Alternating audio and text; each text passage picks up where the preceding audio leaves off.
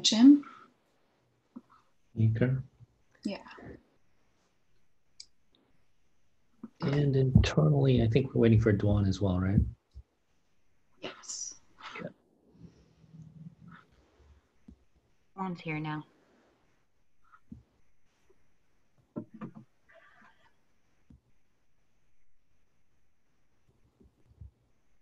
And Jim's here too.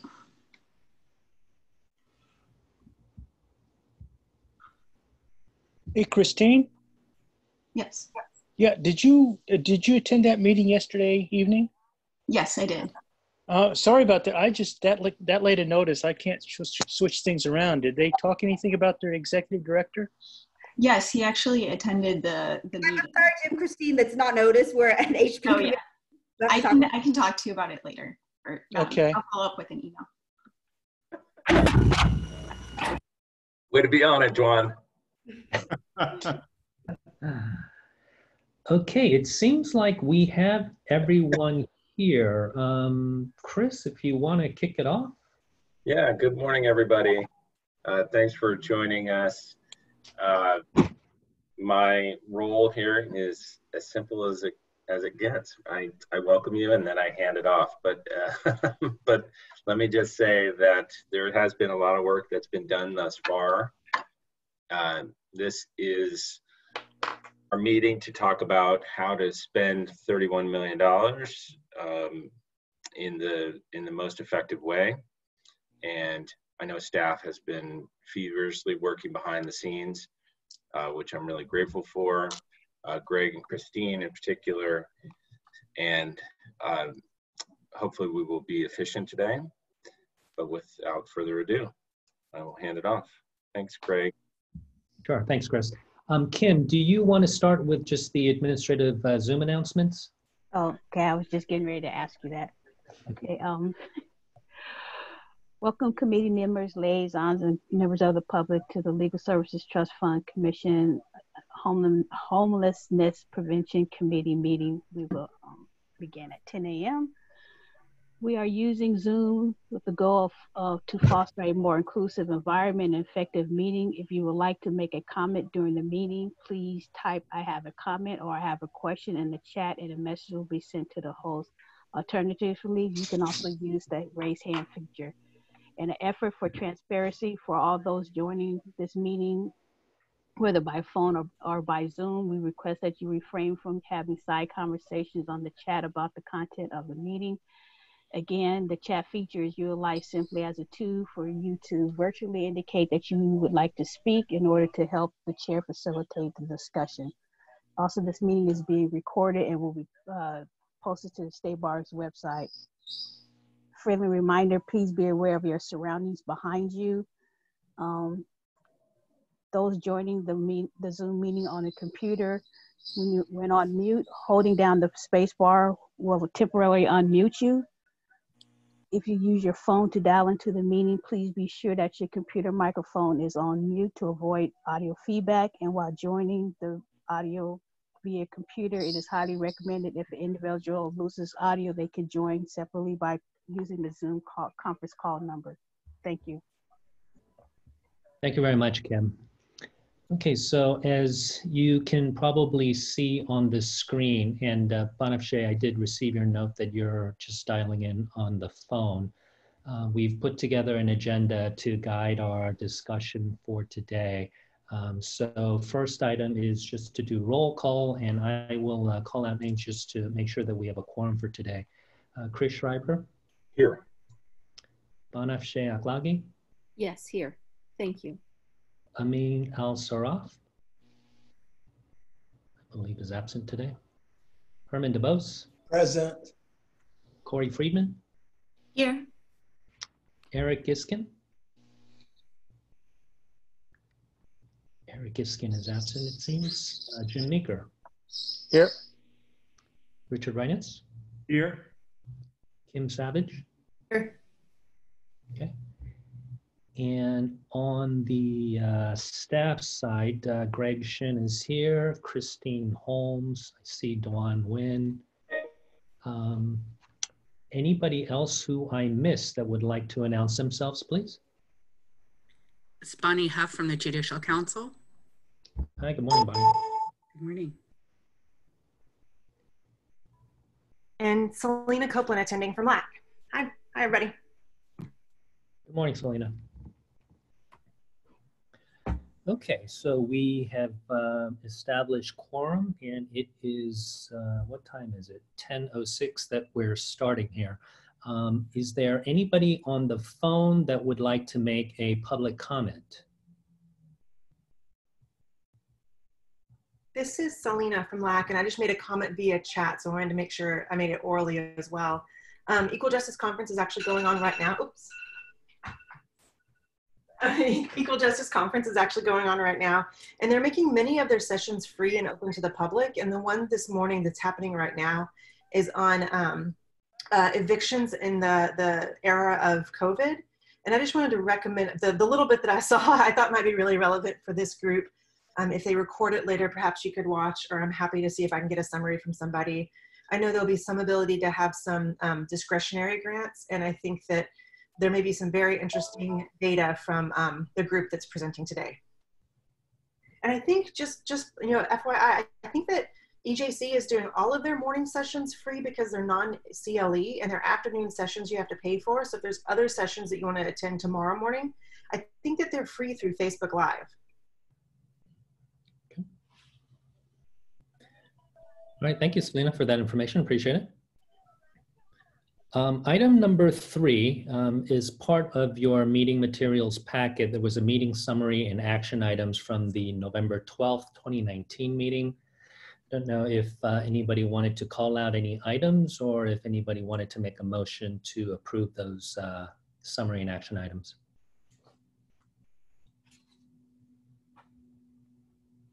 So moved. I'll second. Okay, so Chris Schreiber moved, Corey Friedman seconded.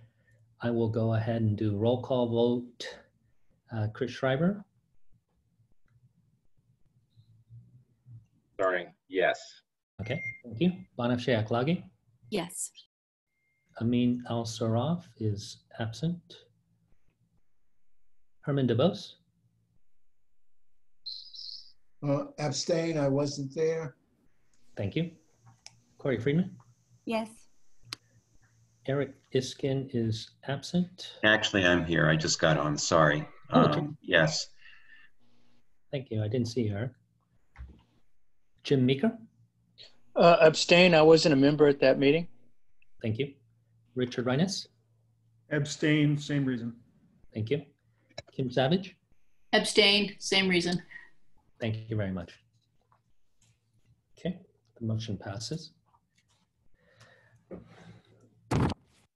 We go to item number 4, which is the discussion and action items for today, and the primary reason why we've gathered together. There's 4 items on the agenda today, and just to sort of level set, the first 2 items that you see on the screen, items A and B, are in reference to the, what I'll call in air quotes, the old homelessness prevention funds. This was the $20 million funds that we started to talk about back in mid-June, and the funds got dispersed in late 2019 and early 2020. And then the second 2 items for C and D for today is in reference to the new $31 million fund, which we're obviously talking about the disbursement schedule and the processes around that. So with that, for items A and B, I am just going to give sort of an oral report and then open it up for any discussions and conversations. So on item A, as I think most of you know, and if you didn't know, the grant period for the original $20 million EHP funding, there was a hard end date of June 30th, 2021, where all of the funds that were dispersed needed to be fully spent down by that date, which is a little less than a year from now. And there was also a stipulation that there would be no carryovers permitted. Of course, all of this was decided before the current pandemic. So when the shelter-in-place orders went into effect sometime in March, early part of this year, we fielded a handful of phone calls from some of the grant recipients, and I should point out it was really a handful, who asked about the possibility of potentially extending that grant termination date of June 30, 21.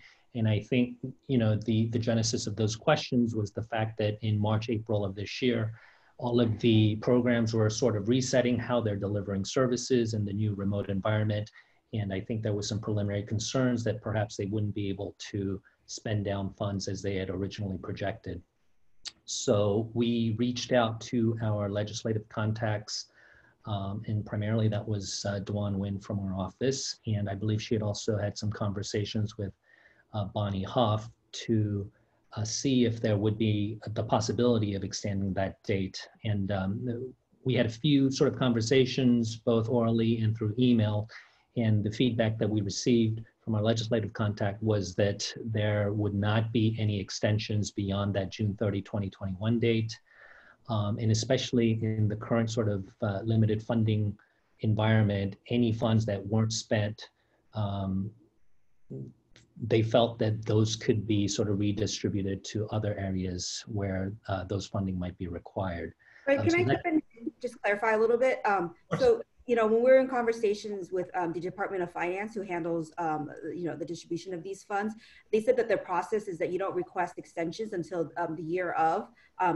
You know, so they didn't want to go outside of protocol. So that means it's not necessarily that they would deny the extension request, but that they wouldn't process it until at the beginning of 2021. So just to clarify that. So I think best case scenario is that I think we're in a bit of a holding pattern. Once again, I don't get the sense, and Dawn, correct me if you're wrong based on your feedback, or Christine, if you've heard anything differently, I don't get the sense that there are a lot of organizations that are looking to potentially request an extension, but I guess it's sort of to be determined. And I think if we opened up the possibility that that could happen, we might see a different picture, but that's kind of where I see where we are right now. Dawn, do you? So I've gotten also a handful of inquiries. I don't know the exact amount. I think the program wanted flexibility, but they do expect that, you know, when courts are open again and when the moratorium is lifted on evictions, that there's going to be a surge in need. So they do expect to spend it down. However, if they had flexibility, it would help them kind of better plan for the year. But given that we don't have that flexibility, you know, what I've been told anecdotally is that they'll still be able to spend it down. Corey, I think you're on mute. So it's June of 2021 that has to be spent put down by, is that right?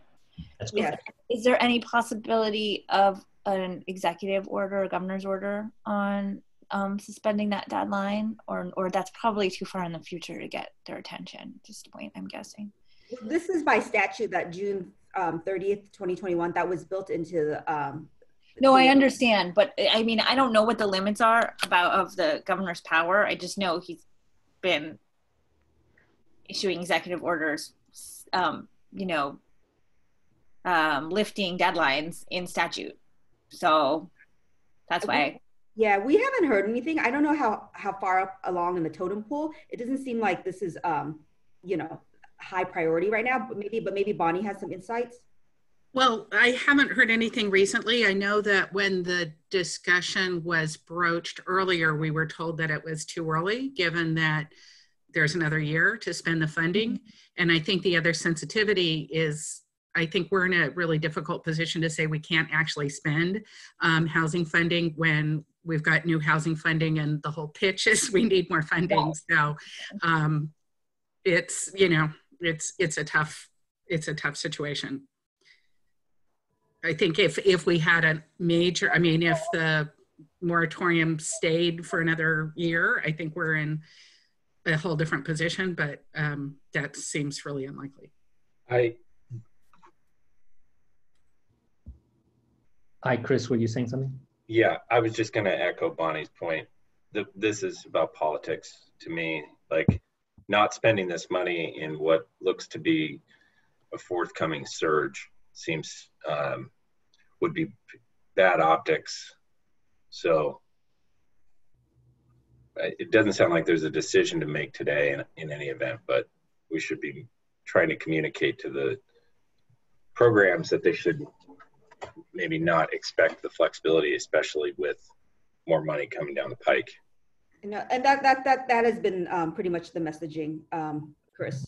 That, you know, and programs have said as a community, you know, we'll spend down the funds. So. Okay, so you're right, Chris. I don't think there was a specific action item or a voting item, but staff will continue to deliver that message that June 30, 2021, barring any sort of changes or additional guidance that we received, that will be the hard stop date for the original 20 million in funding. Okay, so somewhat related to that, item B, discuss extension of mid-grant financial reporting deadline of August 2020. So just to give you a little bit of background, as part of the original $20 million funding, we had built in a requirement for the programs to report back to the state bar in August of 2020 and let us know of their progress on their program, specifically with respect to how they were progressing on their spend down of the funds that they were granted. And the idea behind that request was to allow us to get a sense for whether they were on track to fully spend down, given what we had just talked about in item A. And so somewhat related, basically due to COVID, we had also received some questions about whether we could extend that date beyond the August 2020. And I think staff's concern was that perhaps getting a picture in light of what happened with COVID wouldn't give sort of an accurate picture of whether they were fully, not fully, whether they were on track to spend down the funds that they were granted. And ultimately, what staff wanted to do after receipt of those reports was to determine whether there were any programs that we thought were going to have any problems fully spending down their grants, and if so, go through a reallocation process to distribute those monies to potentially other programs that could spend it down within the time frame. So given that, staff thought that it might be appropriate to give the programs a little bit more time, essentially till the end of the third quarter, to provide their information back to us, which might give us a little bit more realistic picture of what their spend down activity is. So ultimately what we're suggesting is, since the start of the grant period through the third quarter of 2020, which would be the end of September, we would give programs 1 month after that, so end of October, to report back their spend down activity. So we're moving essentially up the date by 2 months. This is Rich. Will any of the grant recipients of this early round who staff determines ought to, will not be able to make their spend, and that results in a reallocation, will that affect their competitiveness for the second round of funding from the 31 million, or the 25% of the 31 million? I'll make a general comment, is that as part of the evaluation process, especially for the RFP component, the competitive component of the funding, we are looking at programs' ability and history in terms of being able to spend down funds. That certainly wouldn't be the only decision, but that would be one of the data points that we would look at. So I certainly don't want to speak for the committee, but that would be a point of consideration. How much weight the committee decides to put on that item, I think would be up to all of you.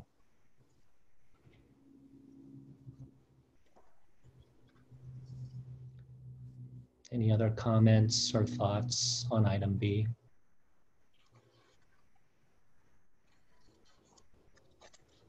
Just was there any feedback from the programs?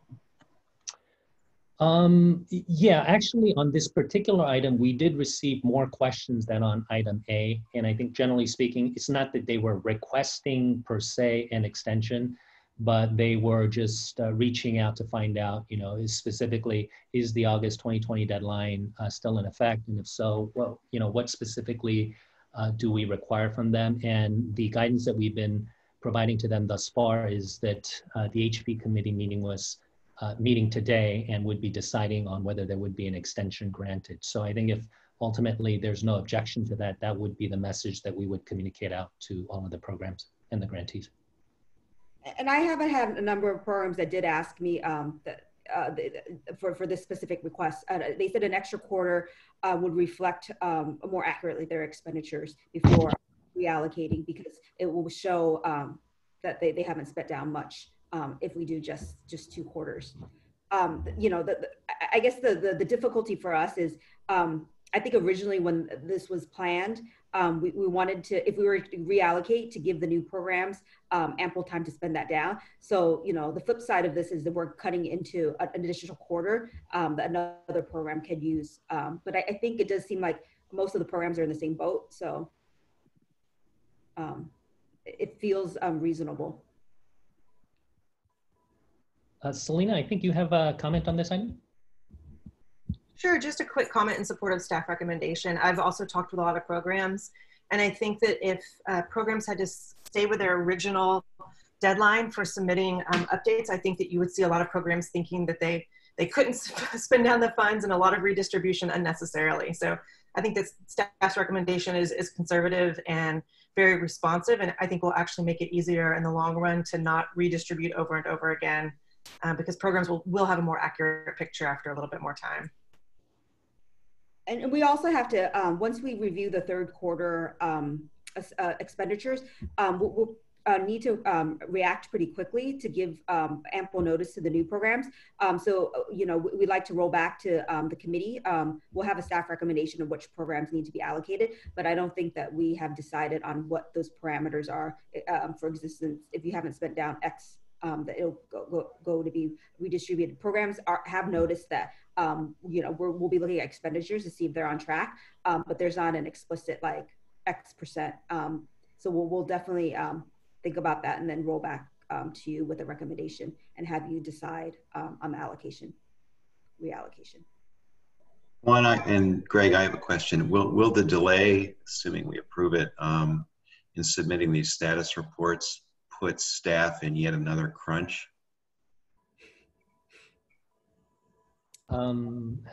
Probably a little bit, but I mean, it is what it is. I mean, I think this recommendation is the right thing to do. So, you know, my hope obviously is that when we get the reports back, there will only be a few, if any, that are having any problems doing spend down. So maybe there won't be as much to do, but so that's what I'm keeping my fingers crossed about.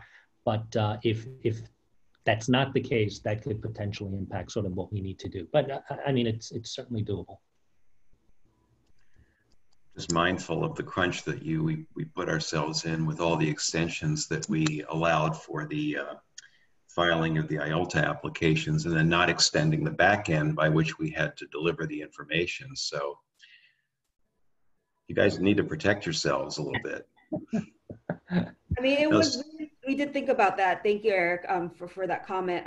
But we do think that if we went and did a sweep right now, we might be actually creating more work for ourselves, because we will in fact see a number of programs that have spend down issues.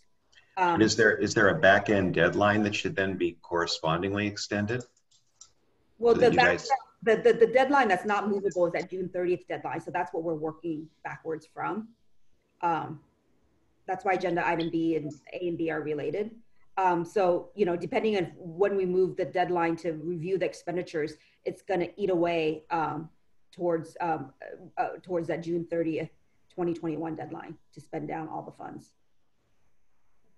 I would move to adopt the staff's recommendation on the deadline. I think everything you said made sense. And as was said earlier by Chris, there's probably not too much risk that programs are not going to be able to spend down in the current climate. So once now that the initial days of COVID are over and we're into the long haul. I appreciate that motion, Corey. Is there a second? I'll second it. Herman DeVoe seconded. Okay, I'll take roll call on this item. Chris Schreiber, Yes. Banafsheh Aplagi, Yes. Amin Al-Sarraf is absent. Herman DeVoe, Yes. Corey Friedman, Yes. Eric Iskin, Yes. Jim Meeker, Yes. Richard Reines, Yes. Kim Savage. Yes. Okay, thank you. The motion passes. Okay, moving on to item C on the agenda. Okay, so review and discuss the proposed timeline for the administration of the 31 million National Mortgage Settlement Funding. So now we're switching gears to the new $31 million funding. So as Chris had mentioned earlier, staff has been busy working on sort of the administrative aspects of all of the details that need to be finalized to go ahead and start rolling out the application process, as well as the details that we will need to communicate to the programs and applicants for this new funding. So Christine, if we can jump ahead one slide, I think it shows the proposed timeline. And just by way of background, in formulating this, we worked with several different groups and individuals. There was the HP committee working group comprised of Chris Schreiber, Jim Meeker, as well as Kim Savage, in kind of bouncing off some of these dates and ideas. And we also spoke to Bonnie Huff and Selena just to kind of solicit their feedback as well. So at a high level, obviously item number one, we're meeting today with all of you to talk about the details with respect to what staff has put together so far. Assuming that you all approve the proposals from staff, we will take these same items to the full commission in 2 days to have them approve the distribution plans and the schedule as well. So going forward after that, what we're anticipating is that here we are already almost mid-August. We are looking at somewhere around late August or early September to build out the formula and the competitive or the RFP applications in Smart Simple so that we can go ahead and get those materials released so that applicants can start the process. Prior to us starting the meeting today, we actually met with the individual that's going to help us build these items out in Smart Simple. So we're already starting to sort of schedule and plan the logistics around that. The other item for mid-September is that, and I think this was an original suggestion by our chair, Chris Schreiber, is to put together some type of a convening, virtual convening, so that we can get all potential applicants together on a Zoom call to talk about this $31 million in funding, offer an opportunity to answer any questions about the program, and then also promote, I guess, the opportunity for organizations to potentially collaborate together if they felt that that was appropriate. And also equally importantly, to make sure that there aren't a lot of duplications of efforts and projects so that we can sort of fully maximize the value of the $31 million. So we floated some dates earlier part of this week. And I think right now we're kind of targeting September 16th for that 9 a.m. to noon. But once we finalize that, we'll go ahead and get that out to all of you and then also start building out the agenda and the specific discussion items for that. We're envisioning sometime in early October for the applications to be due back to us. And right now, the thinking is that the formula application will probably have due a little bit earlier than the RFP, since the RFP, it's a little bit more of a detailed, involved application. And it'll also allow staff to sort of stagger our review period for both the formula and the RFP tranches. And then related to that, we'll go ahead and establish working groups comprised of both committee members as well as staff in the review of primarily the competitive RFP applications, which will then lead to recommendations or funding recommendations sometime in early November. And then we think that sometime in late November, perhaps an ad hoc meeting in December, we'll go to the full commission with the committee's recommendations on the funding. And if everything goes as planned, what we're hoping for is that the funds will get dispersed starting in January of 2021. So we're roughly about talking 5 months away from that end goal date. And just to note that the bulk of the committee members' work is going to be in October for reviewing the application. This is Rich. Question. Have we received evaluations from the initial recipients of the $20 million grants? And if not, when do you expect them to come in? And how would you use those in preparing for the $31 million grant round? Unfortunately, the timing of both grants are such that we don't have evaluations back. The only, what I'll put under the evaluation umbrella is that we will have the spend down activity as we discussed earlier in sometime in October or November. But in terms of specific programmatic evaluations, those right now aren't scheduled to be submitted by the programs until after June 30, 21, which is the end of the grant period. Just to hone in on the timing though, Duan just said the heavy lifting will be done in October. The spending reports are now due in the end of October? That is correct. So we probably won't have the spending reports by the time during the period when we're actually evaluating the proposals. Is that right? You're not going to have it. You'll have it midway through, if that. It won't. You'll have them before they get finalized. The recommendation from this committee goes to the commission, but you won't have it at the start of your review.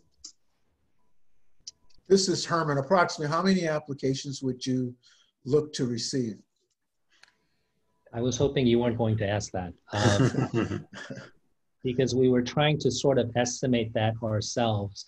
I can tell you that for the formula application of the original 20 million, we received an initial interest of, I think, about 84 organizations that said they would be interested in applying for the formula.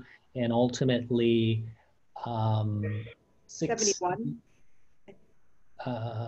Christine, do you recall? I know that 63 were funded and there were about 66 that actually applied for the formula component. For the RFP component, we had 24, I believe, that submitted applications with, and I apologize, I don't have that in front of me, and I believe it was 18 organizations that ultimately got approved. So what we were trying to do is look in our crystal ball to see if we could try and anticipate in any sort of fashion. I mean, part of us said that in the current limited funding environment, we would expect to see more, but that's just a stab in the dark. So if we wanted to use the original 20 million as a baseline, it would be somewhere mid 60s and 20s, low 20s for the RFP. But the formula application piece of it, what we'd like to suggest to the committee is that, you know, that application is very slim, because we just need to verify that they have qualifying activities and they're currently IALTA funded grantees. So with your permission, we'd like to have staff just do a high level review. I mean, actually a detailed review, and then we'll flag for you the ones that are more questionable for a closer review. And we think that's probably the most efficient, instead of breaking up into working groups for that. With the RFP, then I think that we definitely should break out into working groups. So with that in mind, if we get between 20 and 40 applications, we have 4 groups. Each group will be responsible, I really think at most 10 or 12 applications. So I think it's very doable. Having gone through the bank grants, and I know a lot of members on this committee were on the bank grant, that's roughly what you reviewed on the bank grant side. So that kind of raises a question, though. I see that no minimum amount was the decision, was the proposal. Given how stretched thin staff are right now, is it worth revisiting that and thinking if there should be a minimum dollar amount before it's worth the time for all of the processing? I'm happy to discuss that further. I can't recall. I think I did mention in the memo that there was not sort of unanimous consent on that particular issue. So that goes to, I think, the 4th agenda item, but yes, happy to talk about whether it makes sense to put in a minimum or maximum. Do people want to talk about it now, or should we wait? Well, this is Chris. 2 things. One is I do recall the working group really didn't talk so much about the minimum. We spent a lot more time talking about the maximum. So I hear your concern. Corey, I guess one thing I'd say is we probably do have some experience in what a minimum might be, in the sense that we're likely not to get, you know, $5,000 grant applications from programs, right? It'll be a cost benefit analysis for them. So the maximum is probably where we want to spend more time, but happy to talk about both. The second thing, though, is that it does seem to me that we should tie in the discussion of the demand and the number of applications with what comes out of the convening, and what this, you know, what the groups, what this committee sort of decides, and how this is messaged out to the community via LAC and others. So I do think we could actually inspire more demand than we've seen historically. There's more money on the table, and I'm hopeful that we're going to get some innovative ideas. So I guess we might be, in this respect, a victim of our own success. Well, I mean, if we did want to do some kind of minimum, I guess the question would be for staff, one, is that likely to save you any actual time? And then, but it seems like you could set it somewhere like 1 half-time attorney worth or something like that. And I mean, it seems that and below that, we're not really contributing that much of value. And I understand most programs are not bothering to jump through the hoops for $5,000, but it seems like that does happen occasionally. And that, you know, it's really not worth it if the money isn't actually going to end up with some personnel or some other valuable service resulting from it. Bonafé had a comment. Yes, thank you. Just stepping off of the spirit from where Corey is speaking from right now, you know, from a project management perspective, I'm looking at this timeline, and I'm thinking of some of the other timelines that we have in the office that Eric also mentioned. And I would be keen to see, what does this actually mean vis-a-vis everything, all the other moving pieces? So when we're talking about October is a heavy lift, you know, my first thought is, what is the staff going to need to be able to get through it with all of the other applications and everything else that's going on in the office? What are you going to need? So if there is a minimum conversation, if that helps, let's give that to you. What do you need to be able to get through? Because this is one timeline on one issue before the office. Yes. Yeah. So it's a comment, and I guess also a caution. I'm going to put that to you, Dawn.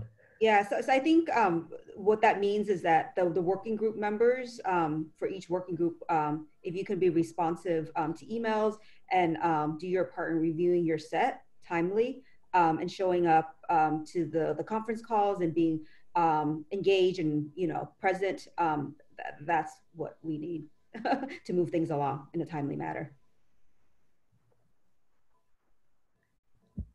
Well, I appreciate that. I just honestly, where my concern is back on you all. So maybe there's some way we could start looking at an office-wide calendar of events, because this seems doable. Just, you know, if it's just a snapshot related to these grants, but there there's much more in the pipeline. So the other thing that we're going to be moving in October, if you want to know, for the, at least on the grant side, is we're going to be reviewing IELTS and EF budget applications, which are not as technical as the eligibility applications, and most of our staff has done that. What's going to happen on a staffing side for this particular grant is that the staffing will be Christine, Eric, myself, and Dan. And then on the budget side for IELTS and EF, both Christine, Greg, and Dan will have less budgets to do. So, you know, we will try to balance the workload for the existing staff. And I would just add, Banafshe, and I appreciate your feedback and your concern, is that the second to the last item, the ad hoc meeting or later, that was inserted after staff's discussion about how the sort of the timing is going to work on this. Because I mean, we did share some similar concerns about just providing adequate time to the entire process. So initially we had talked about trying to get all of this done by mid-November-ish, but we wanted to leave ourselves an out in case things got a little bit hairier than we thought, so that we can schedule an ad hoc meeting in December if we needed to. I think the other constraint is that I know, you know, the last item is January 2021 funds dispersed. We had talked about the possibility of possibly dispersing funds at a later date, perhaps in the first quarter. And unfortunately, sort of doing this grant on a cycle unrelated to our annual grant cycle causes some additional problems. So on the one hand, while we say we'd save some time by trying to push this out a few months, I think that causes some other problems that are more problematic. So going back to the minimum and maximum, I mean, if you guys are okay and the commission is okay with the kind of estimated workload, let's get back to that. I forget, so there's no minimum now. Is there a maximum? I read these materials, but I don't remember if it Should we wait to get to those discussion points after we finish up the timeline? Oh, sure, okay. Great. And then Kim, did you have a comment about the timeline or about the min-max?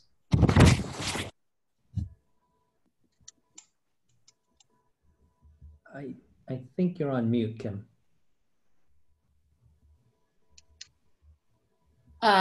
It relates to the minimum maximum. So okay. Let's hold it. Great, thank you. Are there any other comments, questions on the proposed timeline? If not, I'd entertain a motion to have the committee approve the proposed timeline. So moved. Okay, Richard Reines moved. Do we have a second? I'll second. Okay, Eric Iskin seconded. I will take roll call. Chris Schreiber? Yes. Banafshe Aklagi? Yes. Amin Al-Saraf is absent. Herman DeBose? Yes. Corey Friedman? Yes. Eric Iskin? Yes. Jim Meeker? Yes. Richard Reines? Yes. Kim Savage? Yes. Okay, thank you. Motion passes. Okay, Christine, if you can go back one slide. Actually back one, I think, just to set the next conversation up. So item D, now we're getting into the weeds. As part of your meeting materials, we included two documents, what we're referring to as the application for the formula tranche, as well as the RFP tranche of the $31 million funding. Christine, if we can move ahead to. So as part of the process for us in putting together those materials, as we started working on that process, we had a number of, we being staff had a number of questions and what we call sort of decision points, which are highlighted on this particular slide, 6 sort of key items. And number 3 is what we just talked about. So I think we can start getting into the detail. So I'll just quickly go over this. This was also in the memo that was put together. So the first question, decision point, was the bill language referencing soon as practicable in terms of releasing the grant funds.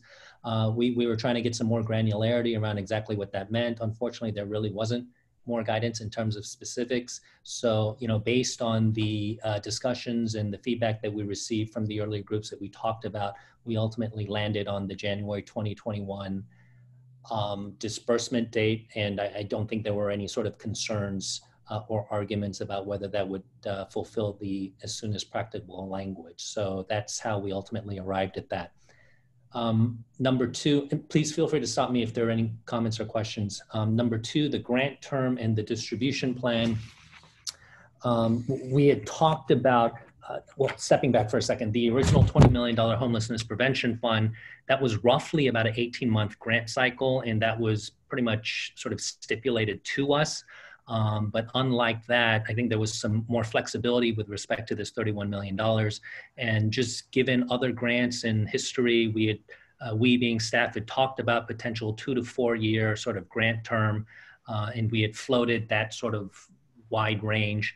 And ultimately, the feedback that we got was that 3 years would be an appropriate grant term, and that ultimately the granted amount would be divided equally within that 3-year cycle. So for an organization receiving $300,000, for instance, they would receive $100,000 per year as long as they meet specific requirements as far as reporting back status and that type of thing. Number 3, maximum. Greg, can I just make one comment? I did receive 2 calls from programs saying, wanting me to pass along to this committee that they thought a 1-year grant cycle, 1-year grant term was the most prudent, because then we can go back to the legislature and at the end of next year and ask for more instead of waiting 3 years. So I did want to bring that to your attention, even though the staff recommendation, the working group recommendation is 3 years. But I did want to note that. Thanks, Dawn. So number 3, what we were talking about, minimum or maximum grant award, specifically for the competitive grant. So obviously for the formula, well, I don't know if it's obvious, there's a minimum $50,000 and then no maximum, it's just based on the formula, right? So it's relatively straightforward. Now for the competitive portion, the original $20 million HP fund did not have a minimum nor maximum. Right or wrong, that was how that was approached.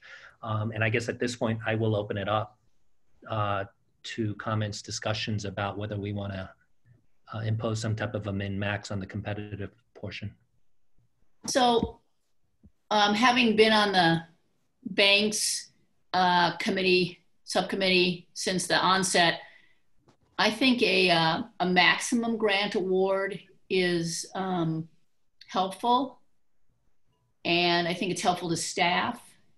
I think it's helpful to programs. I don't see the need for a minimum, but I think we should lay out some parameters. I think it makes it easier to make a decision. And then if there's tweaking of budgets, my guess is that it might be a little bit easier for staff.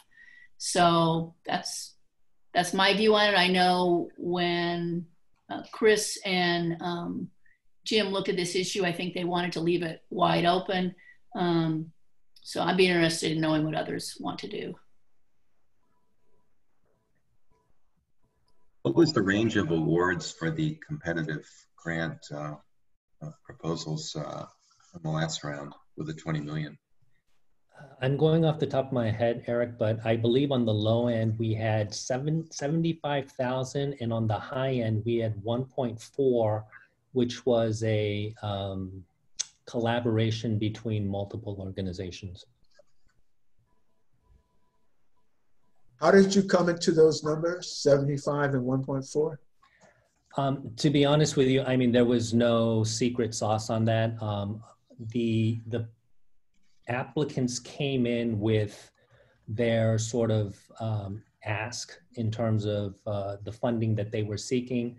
They supported that ask with the program details in their application. And ultimately, staff looked at the ask relative to how many organizations applied. I will tell you that with the $5 million that was available to be dispersed, I believe we had applications requesting 8.3 million, if I recall. So clearly there had to be a culling down process. So that went into the evaluation. So depending on what organizations asked for, the quality of the programs that they were proposing, it was a little bit of a puzzle, if you will, in terms of reducing some asks, funding others, not funding weaker sort of proposals, et cetera. Let me ask, to my colleagues who participated in programs of this nature, what is the minimum amount that an organization can receive to make the grant worthwhile for what it is that they want to do?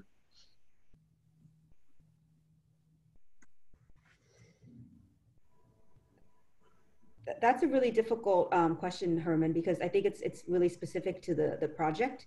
You know, you have just some projects, the scale is much larger, and some that can be done with half an FTE, and some that they can't do without less than, because it's a collaboration, it is, you know, across the state.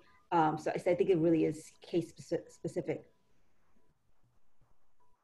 With that said, though, you know, we've used 50,000 as a minimum with this formula application as well as banks, and that seemed to be allow them to, you know, onboard somewhat of a half an FTE. It won't allow for full FTE with benefits, but you know, a half FTE. We have in the competitive grant allocation about $7 million, 7.3. And 20 to 25 applicants was the number that I heard before as it related to the competitive component of the $20 million grants.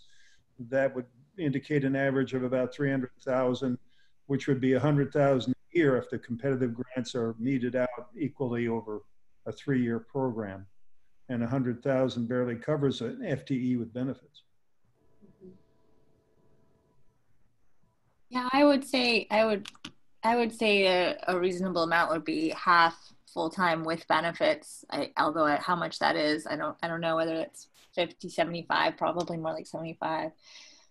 But I think per Rich's comment, it might make sense to, I mean, people aren't really asking for that much smaller, but it may set a range that save some time initially as programs look at that and say, oh, well, I can't really absorb another staff person, so I'm not gonna bother. I don't know that it saves any time for staff after the applications are in, or if it actually reduces the number, but it seems like it would have a little bit more initial transparency, but it probably doesn't sound like it makes a huge amount of difference in terms of staff time from what I'm hearing. What would be, Kim, you talked about maximums. What would that mean here as far as numbers go? I'm having a hard time picturing a number. I don't know. When I hear Rich's numbers, it's not a lot.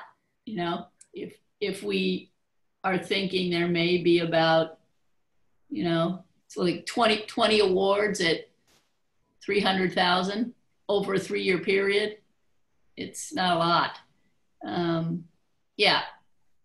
I mean, I would defer to staff on what they think a reasonable maximum would want to be. And I'm really just, I view it as, you know, laying out some parameters to make the process, to both be realistic about the amount of funds that are there, and also to make the process maybe a little easier to handle. So I think you'd like to get, sorry, go ahead, Chris. So I guess I just would, one thing about the working group process, two things. One is that there is no right answer here. We just need to make a decision. I think we should be try to be guided by a principle, which, and maybe it's a twin principle or the same side of the, or opposite sides of the same coin. One is we want to make it easier on programs to create the you know, the project that they're trying to fund, and so parameters, to Kim's point, helps do that potentially. The other side is that, you know, whatever we can do to sort of streamline the process for staff. So those are the principles that I think should guide the decision making. When we were in the working group process, though, I do think that the size of the grants made it difficult to sort of establish an upper end, because as Greg mentioned, 1.4 million is the top end. Now that's a joint project, but I'm not sure, at least this was my thinking. I'm not sure how helpful it is to say that the maximum is 250 if we're going to foreclose projects that are much larger, better. The other reason why I guess I would advocate, even though I'm generally sympathetic and in agreement with Kim's point, I'm going to raise the convening ip at this stage. So Greg, forgive me if I'm jumping ahead a little bit. No worries. But the thing that I'd like the committee to take away is this idea that, and again, I'm speaking purely in personal opinion, I don't think this money is best public policy in the following respect. We're asking legal services organizations to intervene very late stage, very downstream. And our experience with this prior distribution of money is that we were seeing some repetition in the programs in terms of how they were spending the money. And I think with this, what we're trying to figure out is how to privilege and prioritize innovative programs and projects that will deploy legal aid resources a little bit more creatively and in a way that maybe they are not doing right now.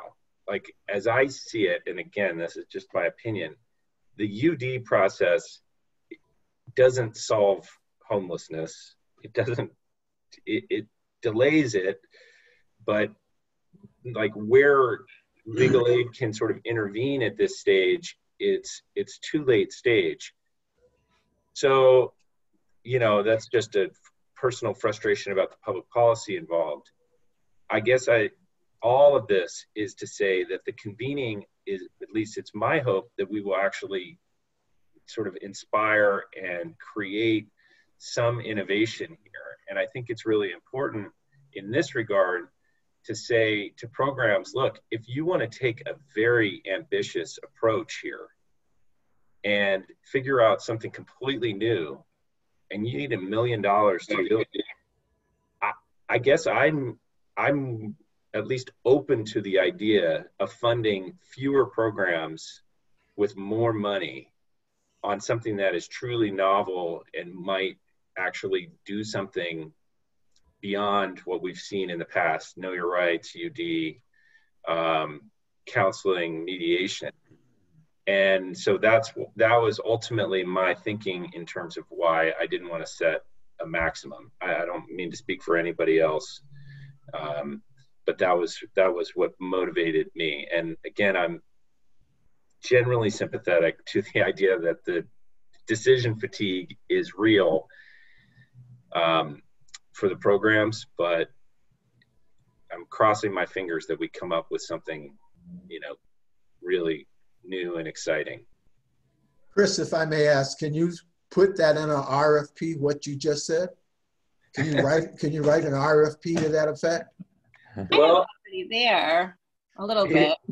I mean, the RFP I would hope would be like, again, and so I've reached out to my contacts in the housing and affordable housing community. I think it's I'm frustrated on this, Herman, because I haven't heard great ideas from them either, because of where legal services can actually intervene in the process. And so,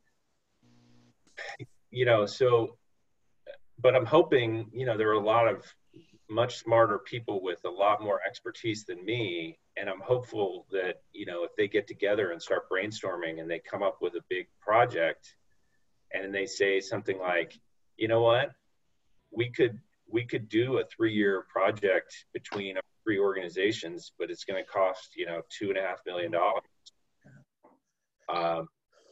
We might, you know, we would consider that. So anyway, that's my thinking. Yeah, I like what you have to say. The thing I says, how do you put that on paper to have someone who is creative to do what you've said you think should be done? Herman, I was on the working group, and I agree with Chris. One of the ideas I was interested in is something more than just UD work. I think you can put it in the RFP, at least in the scoring rubric. You could give certain points for programs that are not doing traditional UD work. Some of the stuff I had in mind, like where the programs go after cities and their housing elements to make sure they ensure more low-income housing in their housing elements, is something different than a typical UD. But I do think we could give them preference in terms of the scoring rubric. And I'm going to interrupt. Banafshe had a comment, actually a slight suggestion. I'm going to put Bonnie and Selena on the spot and ask if they might have any comments or feedback with respect to the min-max issue. Bonnie, do you want to go first? Sure.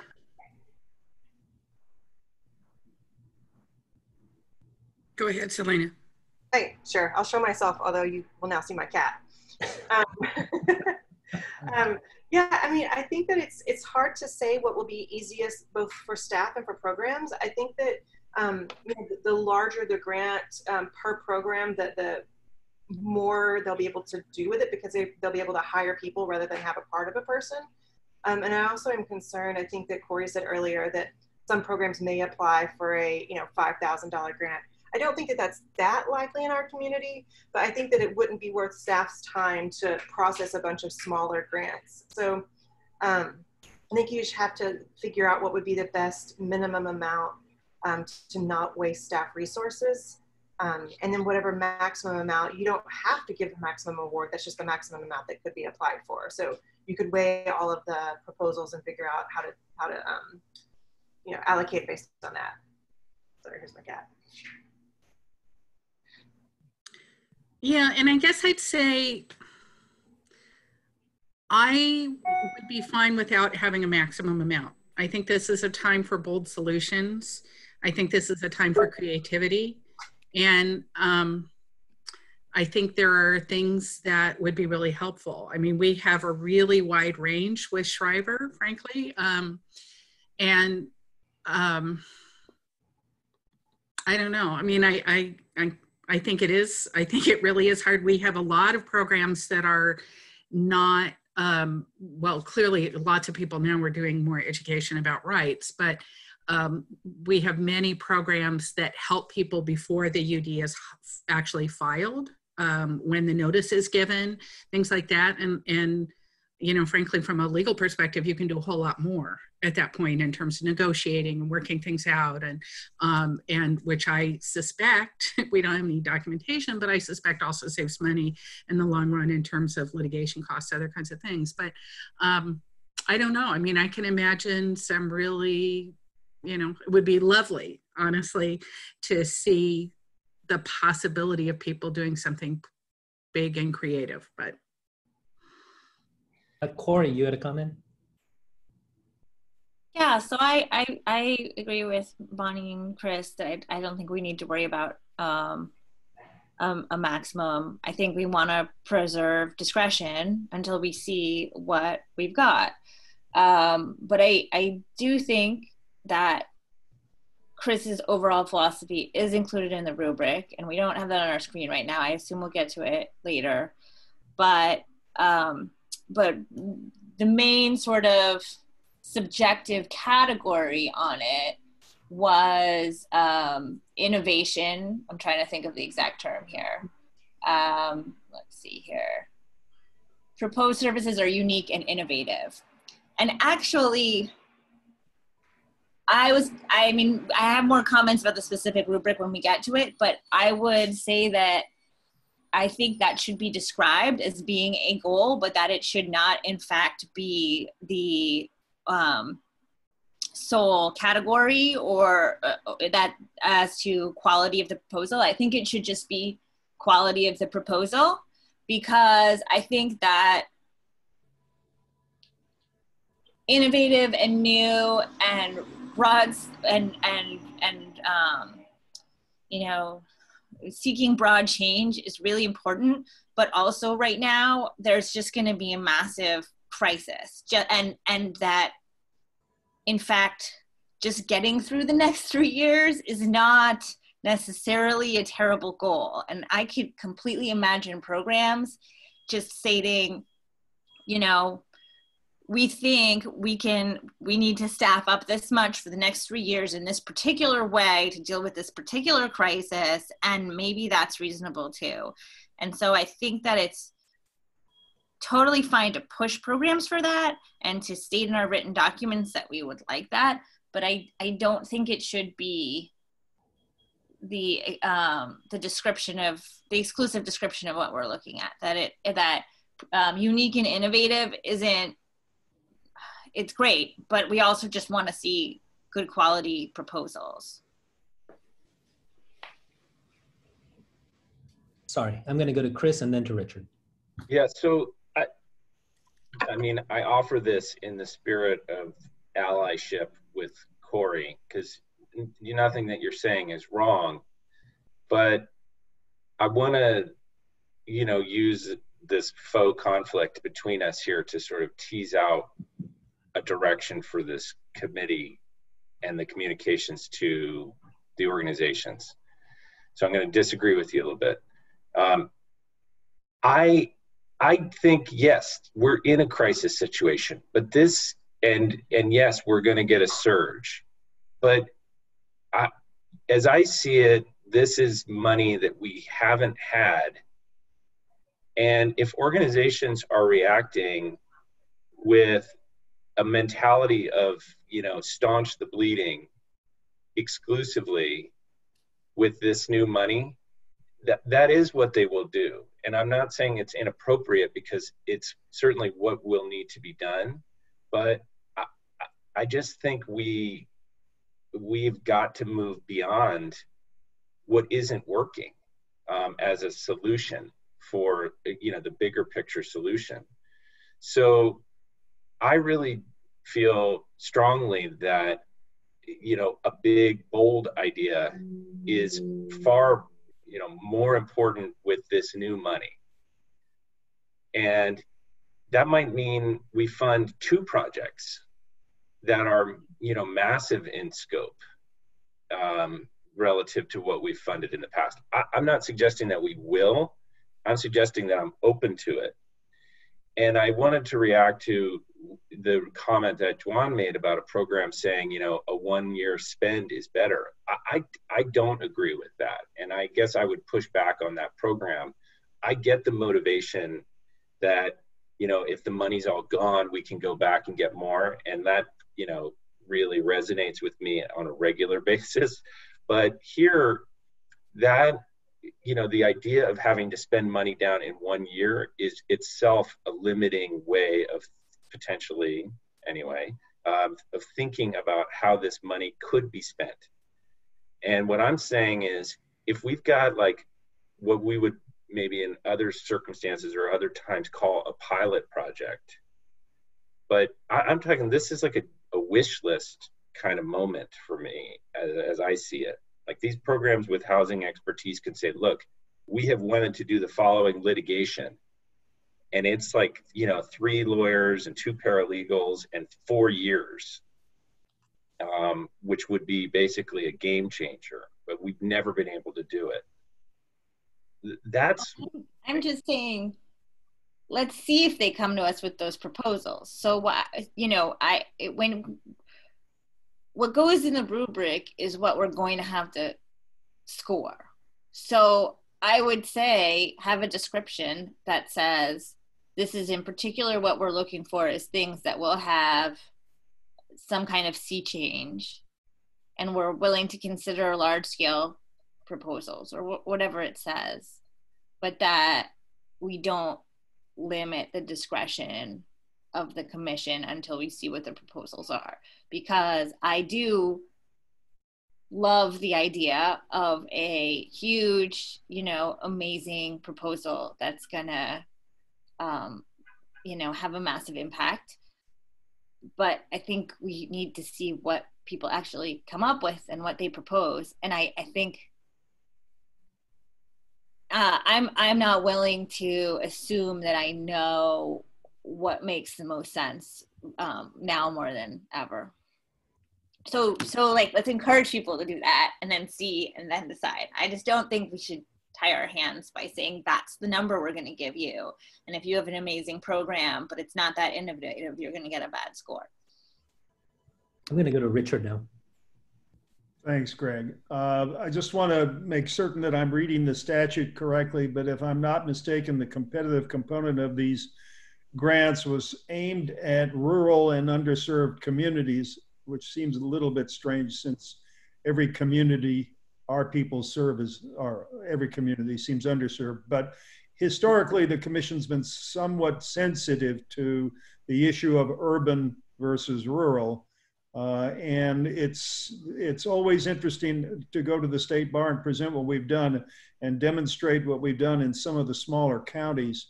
And so I would keep an eye on this word rural in particular when putting together language that would elicit RFPs, and maybe the innovation could be there. The problem, and the way I heard it articulated by both Corey and Chris, is that we have a huge urban problem. And I couldn't agree more, we do. But if we're going to comply with the statutory language, we have to keep our eye on the rural needs as well. I'm gonna then go to Kim and then Banafsheh afterwards.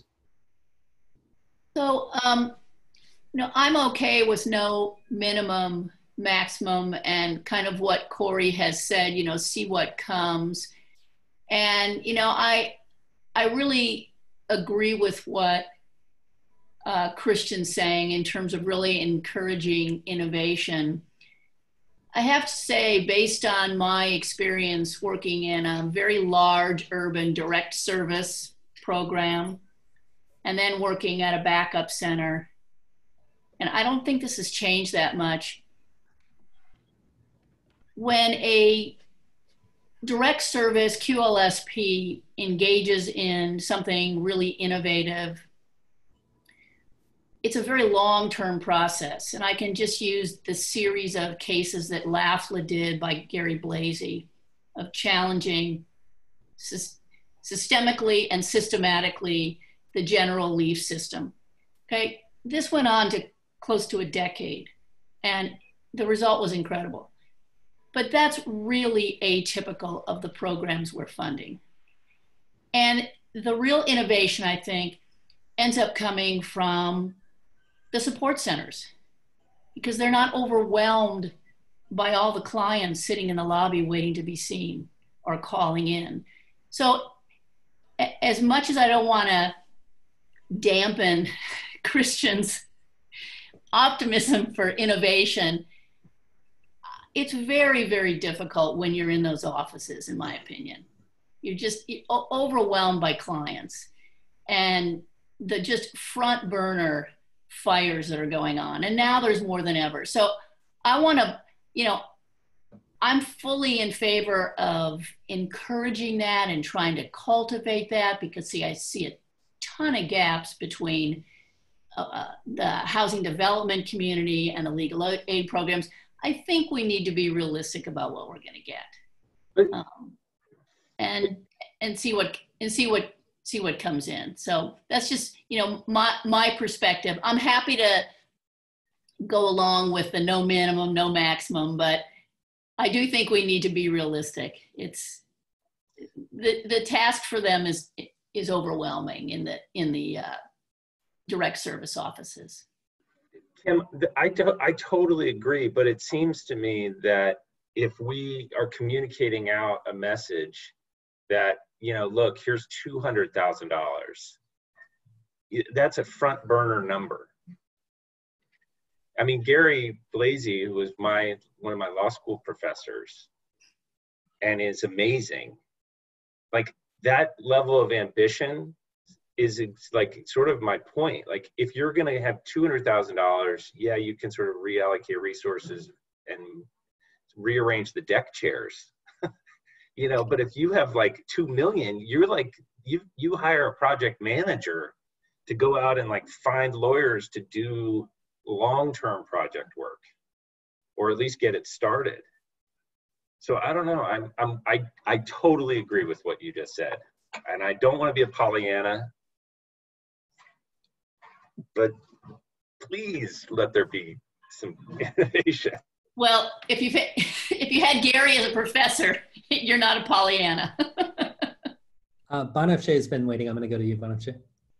Mine is really quick. I just underscoring what Rich said. I wanted to bring our attention back to rural, and then, you know, maybe mediating this faux disagreement that's taking place. I wonder if there's some hybrid that we could look at, because I'm in agreement with Corey and Kim. We have no idea the onslaught of things, and I agree with you as well, Christian, that could there be something that could be done so that it's not just putting fingers in the dam. So if there's a hybrid model potentially, that was it.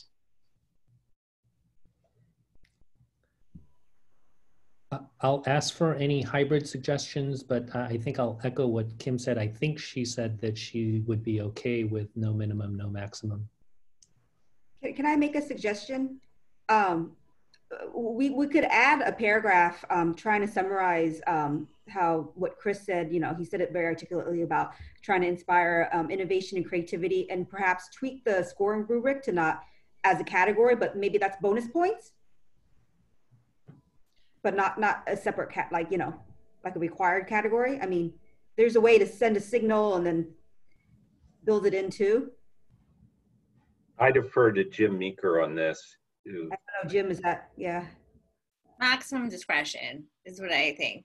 See what we get. Maximize discretion to consider it. Yeah, I don't think you need to add it as bonus points. We can work it in the rubric, but again, we don't know what we're going to get till we get it. I mean, the bulk of this money is going to by formula is going to go for the normal UD stuff. That's the bulk. I agree with Chris that this is the minority of the money.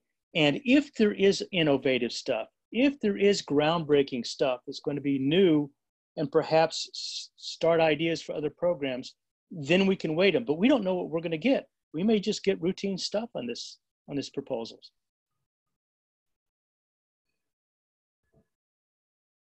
So then in the spirit of moving things along, I'm going to suggest that we don't apply a minimum or maximum, but we will be speaking about the rubric a little bit later. So to the extent that we want to somehow adjust that, we can certainly have that conversation.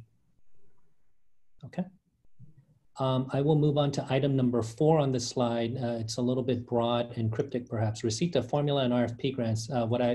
What we were trying to describe there was whether a program receiving a formula grant should impact the decision about them receiving a competitive grant. And I believe the feedback from the working group is that no, there shouldn't be sort of a black and white requirement or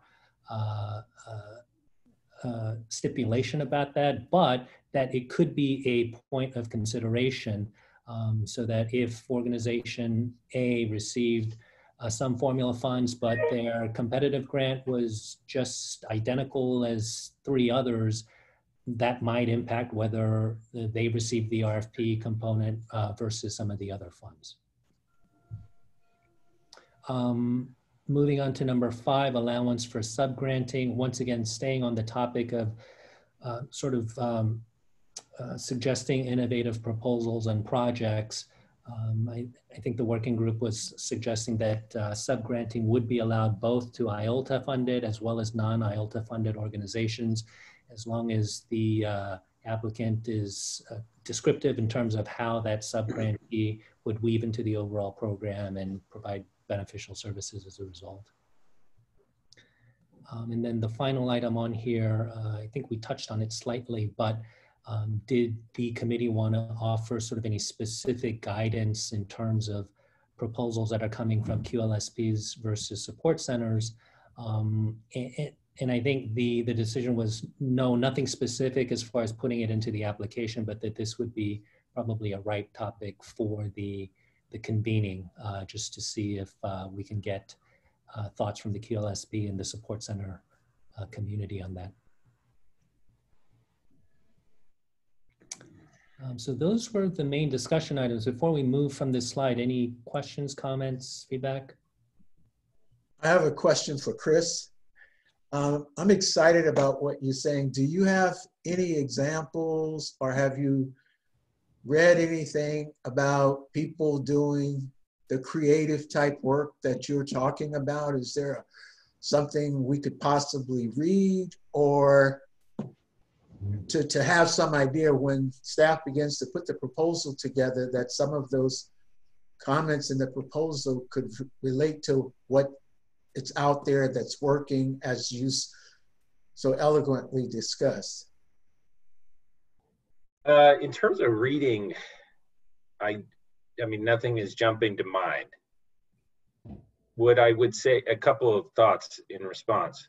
One is that, you know, our experience spending both bank grant money and this first round of HP funding is, I think, instructive because of the sub-granting process, which is, of course, not unusual in other realms, but I think, at least in my experience, was a little bit newer in terms of how we tended to give away our money. What I think it did was it opened the door to partner with non-IOLTA eligible organizations that may have had expertise, number one. And then number two, I think what it did was it encouraged partnership between some of the legal services organizations that is a little bit unusual. So, I don't, you know, at least the way I've been trying to think about it is about how we want to message everything to the community, which is, for better or worse, and I think often for worse, and Selena, I'd encourage your reaction to this. You know, there is this sense of territoriality in the community for understandable reasons, right? People are worried about cannibalizing donors, donor fatigue, and as a result, you know, there's sort of regional and issue area expertise. And I think like this moment is something that when we communicate this at the convening, what we want to say is, look, you guys know each other. You know where your various expertise and geographic divisions lie. But let's see if we can sort of build this web, like a little neural network, in a way that might be a little bit unusual, but nevertheless is called for here. That's what I guess the most direct way to answer your question is that I don't have anything other than just a vision about how I think it could go. And I'm hopeful that the community itself will just take the opportunity to say, let's think big and work across traditional boundary lines to brainstorm a huge project or a big innovative project. I'm hoping they will actually lead, but as everybody has made the point, we'll see what we see when it comes in.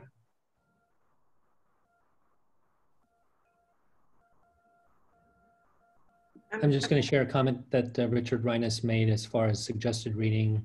The title is Evicted by Matthew Desmond, D-E-S-M-O-N-D. And then, so before I move on to the next slide, Dawn reminded me of a topic that came up recently, and this has to do with income screening for the grantee organizations that received the original as well as this upcoming HP funding. So Staff's interpretation of the original $20 million was that because these organizations are IELTA funded organizations, that they would be required to screen for 125% of federal poverty level as they do for their, quote, regular work. In the recent reading by Brady, and I don't believe Brady was involved in that initial discussion, but Brady's interpretation of the budget language is that there is no specific call out for having to screen for that 125% of FPL. So I know Brady is on the call. I'm gonna put you on the spot just in case I didn't quote you correctly, or if you had anything else to add, Brady. Yeah, maybe Brady can give us a summary, but we did confirm Brady's reading with Donna, and her understanding was that there was not an income restriction. So the staff interpretation was too restrictive last year. Yeah, I don't think there's much to say other than the budget language is in the memo, and there's nothing there about limiting by income. Obviously, these grantees will have to make a decision because as IELTA grantees, to the extent they are serving over income, that wouldn't be qualified expenditures. But Donna, who was involved with this, I think agrees that it makes sense that when we're talking about homelessness prevention, it's a problem that is not necessarily limited to our strict definition of indigency. Brady, just a follow-up question. If the commission decided to put a cap, though, would they have authority given that the statute is silent? Say they wanted to say it's 200 or 300%? You know, clearly in the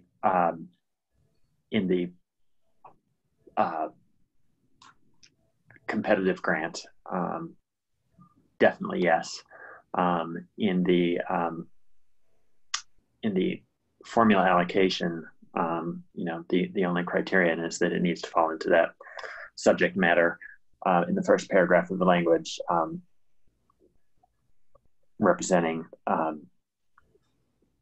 don't have it right in front of me, but representing tenants and landlord-tenant disputes, including, and then a very broad array of activities there. So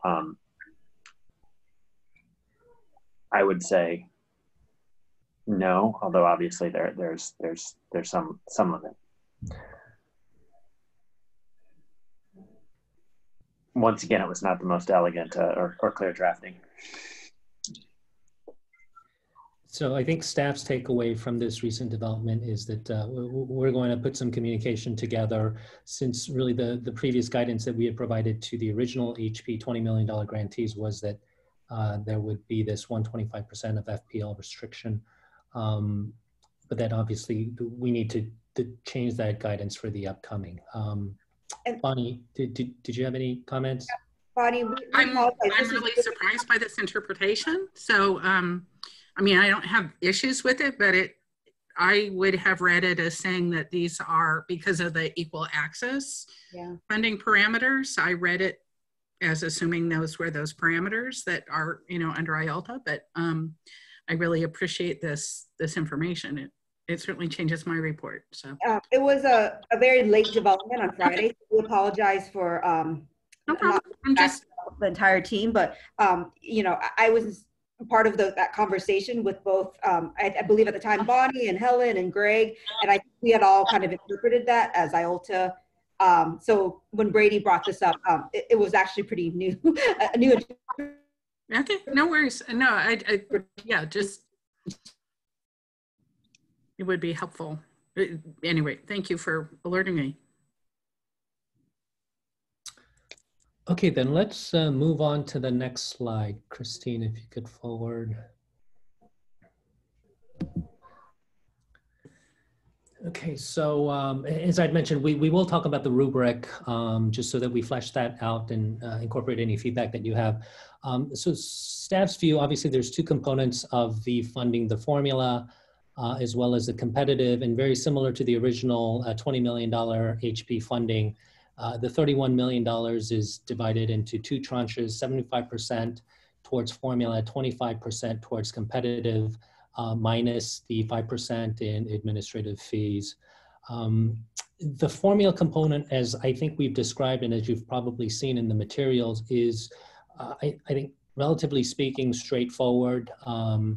The applicants just needs to demonstrate that they're currently providing the services that are stipulated in the Budget Act. Obviously, they'll do that through Smart Simple. Staff will go ahead and review the applications and ensure that you know, the information that they're providing is accurate and vetted, and then we'll go ahead and run the formula as we would normally do. We are still sort of working out the specific logistics and the details with respect to Smart Simple and the application process. But like I said, we think this is going to be fairly straightforward, and that's part of the reason why we think we're going to provide applicants with a little bit more time to submit the RFP applications versus the formula in Smart Simple. Any questions, comments on this? Corey had a comment perhaps on our last conversation. I'll turn it over to you. That's okay, we've moved on. Okay, gotcha. All right, so if there are no comments on the formula, let's move to the next one, which is the RFP application. Once again, you have the materials, and I should have led with the draft that you see in terms of the formula as well as the competitive application is largely modeled off the original same two applications for the $20 million funding. And once again, I think that just goes in line with the fact that the budget language as well as the requirements, it seems, are almost identical, if not identical. So we use the originals as sort of the model. For the competitive grant, you know, there are sort of key components: the selection criteria, the scoring rubric, the application questions, and the reporting requirements. You know, the details are in the application. I don't know if there are any comments or feedback that you had on any of the components. If not, I think we thought that it might make some sense to talk a little bit about the scoring rubric, just to make sure that we're sort of all aligned in terms of what we're looking for there. Christine, do you want to go to the next one? The one after that. The one after that. Okay, so here is the scoring rubric, which we basically lifted from the actual memo. I can tell you that based on our conversation with Jim Meeker from a few weeks ago, where we incorporated some of his feedback, I think the main change for those who were involved in the original $20 million RFP component is that we actually broke this out a little bit more. If you recall from the last rubric, there was one big component called proposal quality, which I think had 45 points allocated to it. And underneath proposal quality, we had a number of sort of items that we were looking for. And Jim's suggestion was that why don't we go ahead and break that out a little bit more so that applicants are more clear about what exactly it is that we're scoring and what are the ones that we think are important. And then just sort of incorporating some of the earlier feedback. Actually, I won't speak for anybody. So you see what's up on the screen. I'll just open this up. Which were the components that were previously subsumed under quality? Proposed services, rural, proposed service regardless of the type and depth of partnerships, capacity or demonstration. I think what we did was the proposal quality, the first item, actually we sort of redistributed the points. So the first item was subsumed under the original, no, not historical, type and depth of partnership proposed services. You know, I don't want to speak out of turn. I don't know if Christine, do you have the old one that you might be able to pull up? Sorry, I'm putting you on the spot. So if we can table that one until we're able. Actually, sorry, if Kim or Vicky can let Juan back into the meeting, that would be great. And then I'll stop sharing my screen for just a minute and I can pull up the old one. Greg, while she's doing that, could you give an example of what is meant by, let me pull it up since it's gone. Proposed service are unique and innovative. I mean, what does that mean? I mean, what's unique and what's innovative? I think that is our sort of less elegant way of saying what I think Chris Schreiber had said earlier. So I think our takeaway is that we can certainly flesh that out a little bit more, a little bit better to incorporate what had been previously discussed. So whether we do that in the rubric, whether we do that in the document itself, we're totally open to that feedback. But the idea was, once again, to give organizations an opportunity to highlight programs that are beyond the quote traditional UD type work, that they're thinking sort of outside the box and proposing a program that is different, for lack of a better term. So I can respond to that. I think we could say a couple things. One is, you know, is it unique to the organization? And I could imagine a couple ways in which it might be. So first, if they're partnering with new organizations or other legal services organizations, that might well be unique and innovative.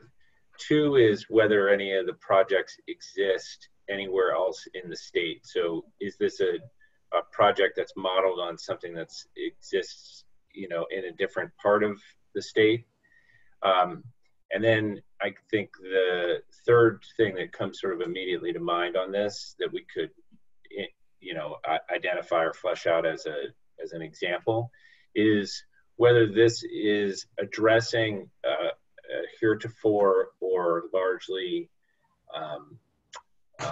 unaddressed issue Can my purple bike pop?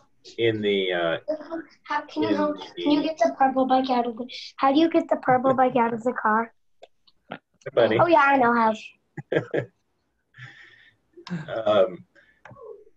Which is I'm so there, Brady. I've got 3 in the background myself here.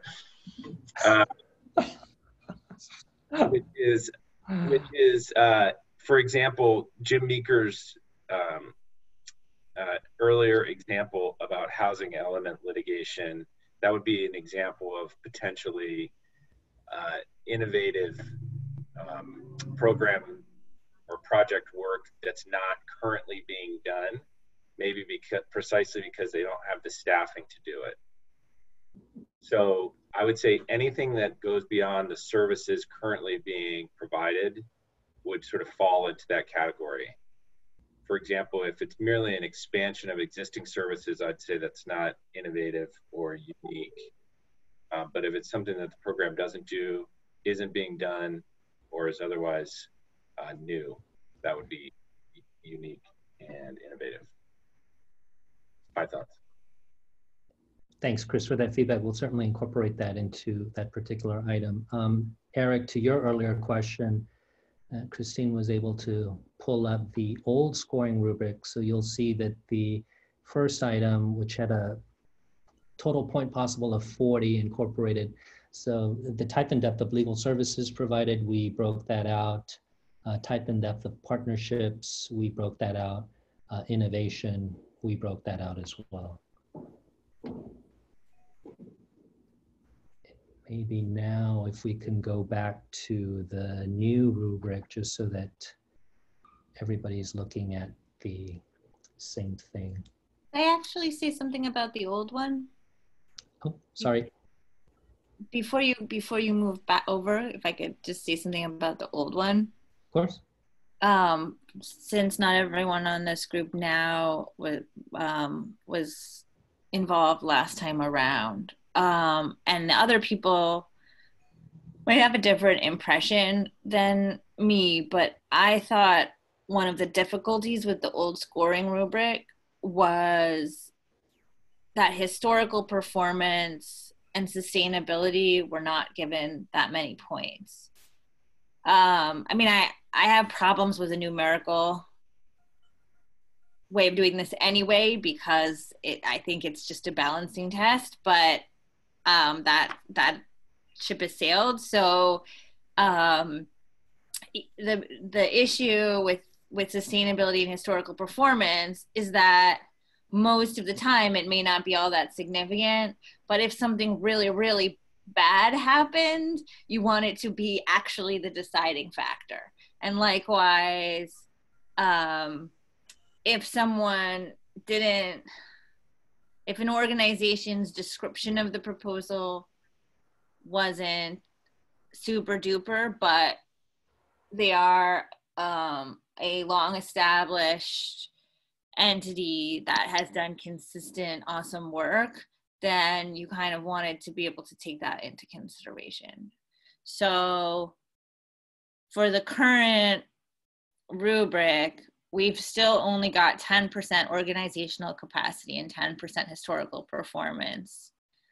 So my suggestion was to combine those, since what you're really looking at is sort of what kind of organization is this, and what do we know about it, and are they going to actually be able to enact the proposal.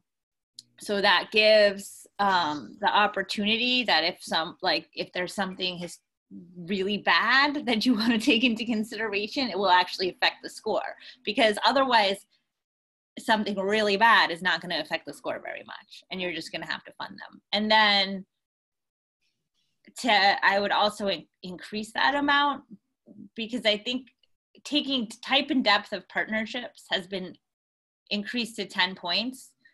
And that creates a little weird of incentive where programs that might not necessarily need a partner would want to go and get one just to get a better chance of being funded. And I think it's totally fine to have the subgrants, including non-IOLTA, but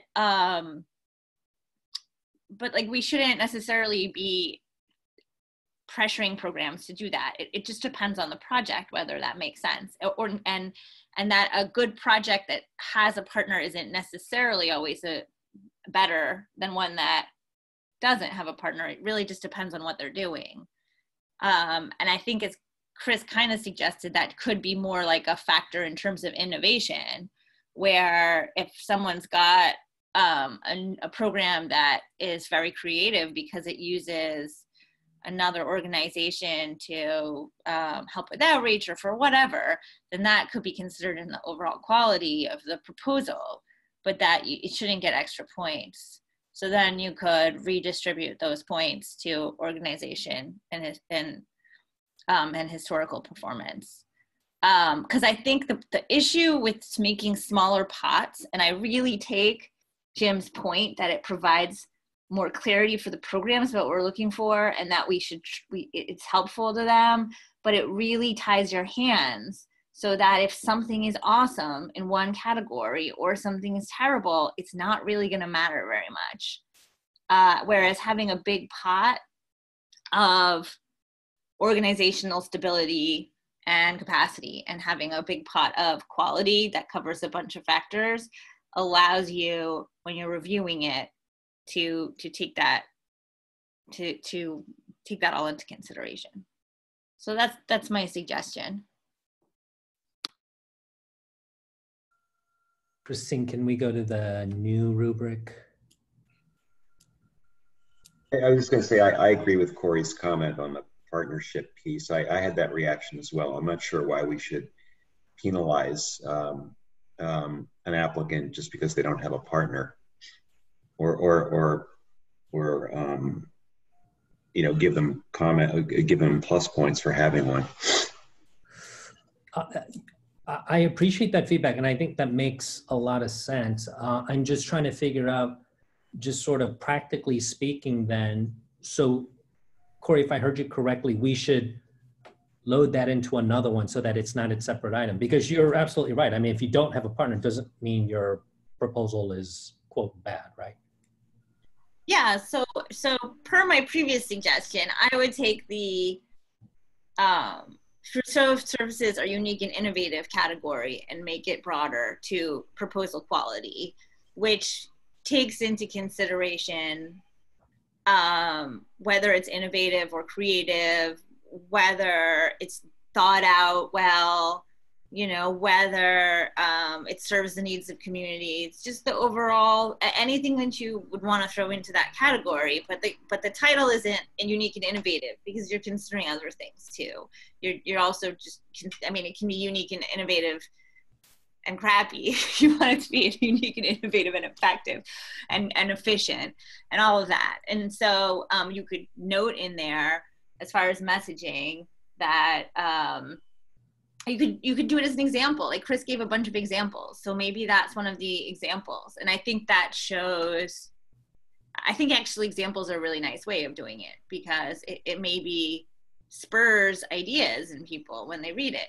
Think, oh, you know, oh, there's those other people I could do, but you're not exclusive. You're not necessarily saying that's worth 10 points if you do it. You're saying that these are some of the things that could be sources of ideas, and one of them is to work with a new organization.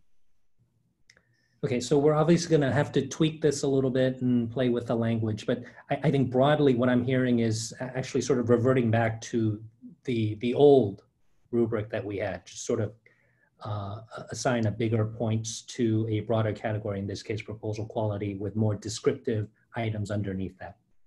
Right, but I would also have overall just bigger categories, because I think last time around history and sustainability were not given enough points. And I remember in the discussions that Chris and Bonacce and Eric and I had at the time, it was, I mean, it's not a secret we have some problems with children, and we have also some organizations that are, you know, you can really rely on, and we want to be able to report to the legislature at the end of the day that we have that the following has actually been done, and that our requirements have been met and all of that. And so making sure that segment is not so small that if that it's not going to affect whether something gets funded or not, because 10% isn't going to affect it. Gotcha.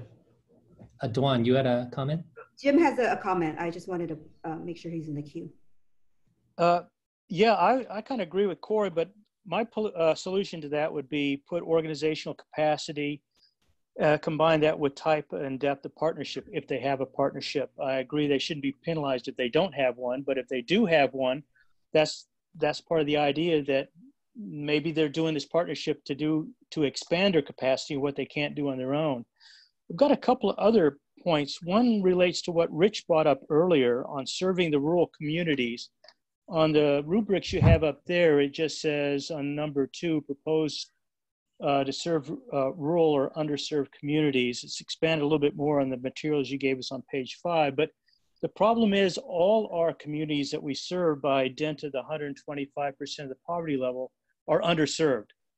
And so that really doesn't distinguish the rural. I mean, I'm not sure what we mean by other underserved communities. Maybe make unique underserved communities. I could see that you could have a unique underserved community that we might want to put on par with the rural communities, but right now, as it's written, I don't see how rural is any different from any other communities that are at 125% of the poverty level.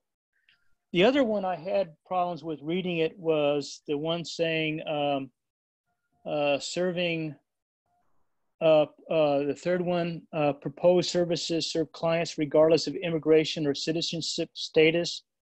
If I were scoring this, I mean, if I had a proposal that doesn't regard citizenship status at all or immigrant status, it would seem to me that would be the same level of points as you'd give an agency that specifically singles out immigration or citizenship status. So I really don't know how that rubric could be scored by somebody that was judging the proposal. I think on that one, Jim, just to address the last point, is the legislative concern there that we understood from the first time was that this money shouldn't be spent on organizations that are prohibited from serving those communities.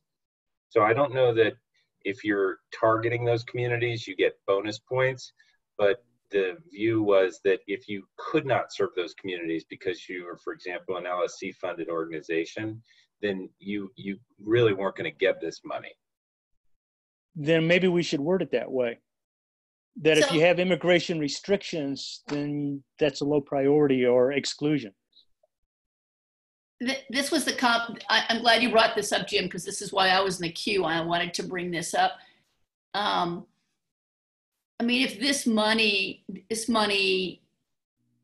can be somehow segregated from the federal LSC money, I'm not sure if that's possible, but I mean, I wouldn't view this as a criteria.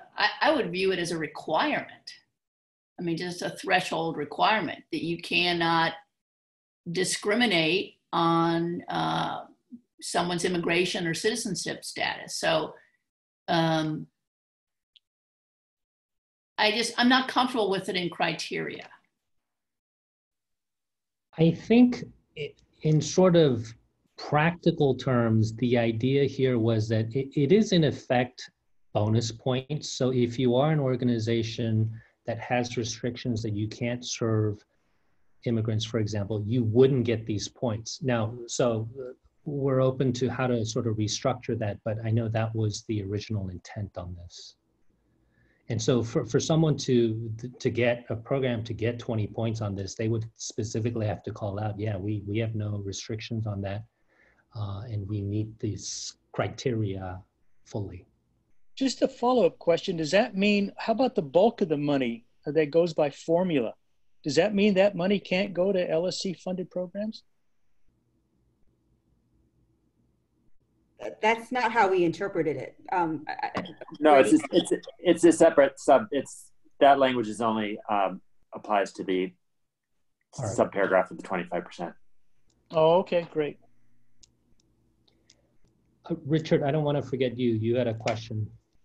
It just related to the notion, and it's prioritized in this rubric, or at least the way it's presented and the numerical value of it, the focus on innovation, which I applaud and I agree is worthy, is focusing on home runs. And I'm not disposed to only focusing on home runs. The surge we talked about before requires singles and doubles.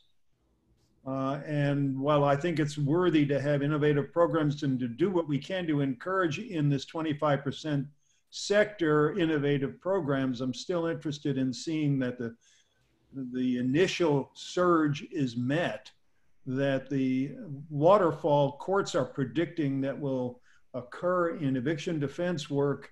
It's going to be dissipated over 3 years. Initially, it's going to be enormous because of the legislative protections there have been for eviction. So we're going to see this giant backlog, and the courts are going to be backed up for months, but not years. Over time, that will work its way down to a level that's somewhat stable. So the notion of each one of these grants being 3 years in equal amounts troubles me a little bit. The notion that we're looking for innovative programs is a good one, but I don't want to overlook the immediate need for the grunt work that it's going to take to protect our most vulnerable community. And I applaud the notion that it should be 25 points, and I do like the rubric a lot. It keeps all of us and all of our grantees on the same page. It provides a transparency for which we've been criticized in the past, so I like it from that perspective as well. That's it. Corey, I'm going to ask you to just provide your comment orally.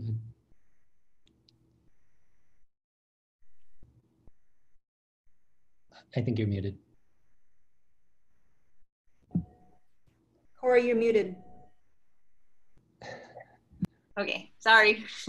I just wrote that just so everyone knows, because there are a bunch of rural counties served only by LSC funded programs, in some cases serving rural and serving undocumented will cancel each other out in terms of points.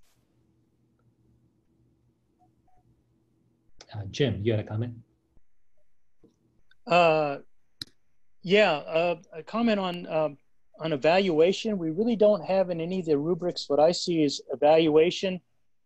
My experience on the bank grant reviews was, I think out of all the programs I reviewed, there were only 2 that actually set aside money in their budget for evaluation of the effectiveness of their proposal in terms of the innovations that they were introducing, whether or not they would work, whether or not they could be expanded to other programs, what parts should be expanded, what parts should be improved upon, and so on.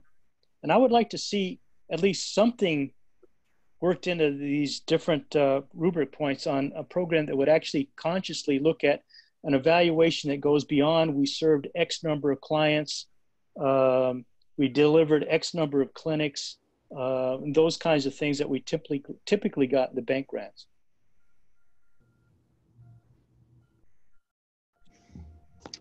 Can I respond to Jim really quick? So Jim, we have heard from programs that, you know, a lot of them do want to engage in kind of more in-depth evaluation, but it is costly. So they have said to me that if the commission wants that, if they can get extra money, perhaps an additional $10,000, $15,000 on top of, you know, to carve out for evaluations. So I'm just kind of throwing out there because it is costly. I mean, we do have a set of reporting requirements that we require these grantees to complete so that we can aggregate the data. But if you want something above and beyond, yeah, just be aware that it's costly for programs. Oh yeah, I'm well aware. I mean, for every $10,000 you spend on evaluation, that's X number of clients you can't serve. And it's always a Faustian bargain in terms of how much you do in evaluation. And I do know we're collecting certain things, which I think will be helpful in terms of telling the legislature of what impact we've had with these monies. But still, as a social scientist anyway, I'm pleading for, let's at least encourage evaluation to the effect that if perhaps we could provide information for other programs in the future on what kind of innovative stuff works and what kind of, and more importantly, what kind of innovative stuff does not work and why. I'm gonna sort of rein us back in a little bit in terms of process. So appreciate the feedback that you've all provided on the scoring rubric. Obviously, we need to go back and sort of tweak this a little bit and incorporate some of those comments. Dawn, I'm looking to you just in terms of process. Obviously, Christina and I can do that. Do you suggest that we then somehow send it out to the entire group, to the working group? What do you think is the best?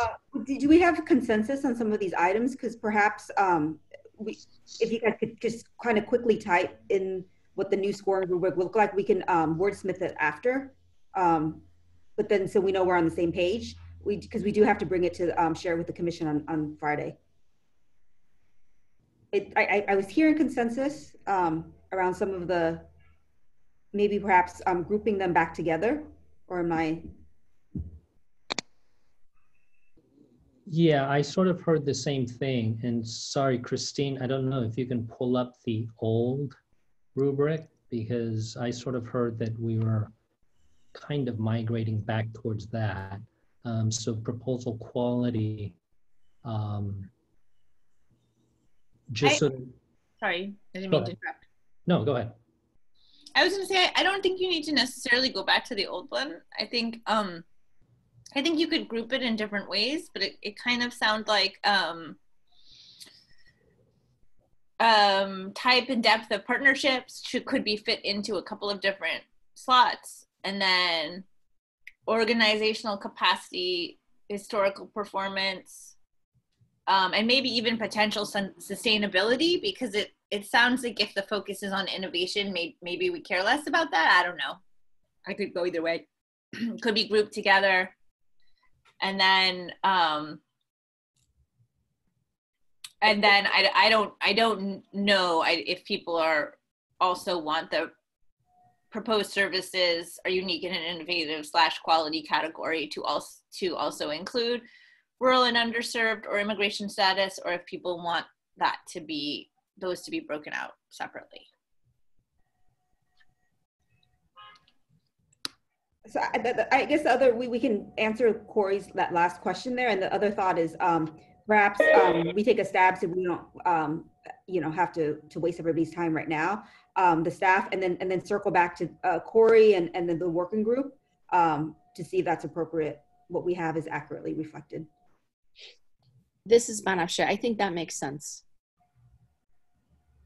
Okay. Who is the working group?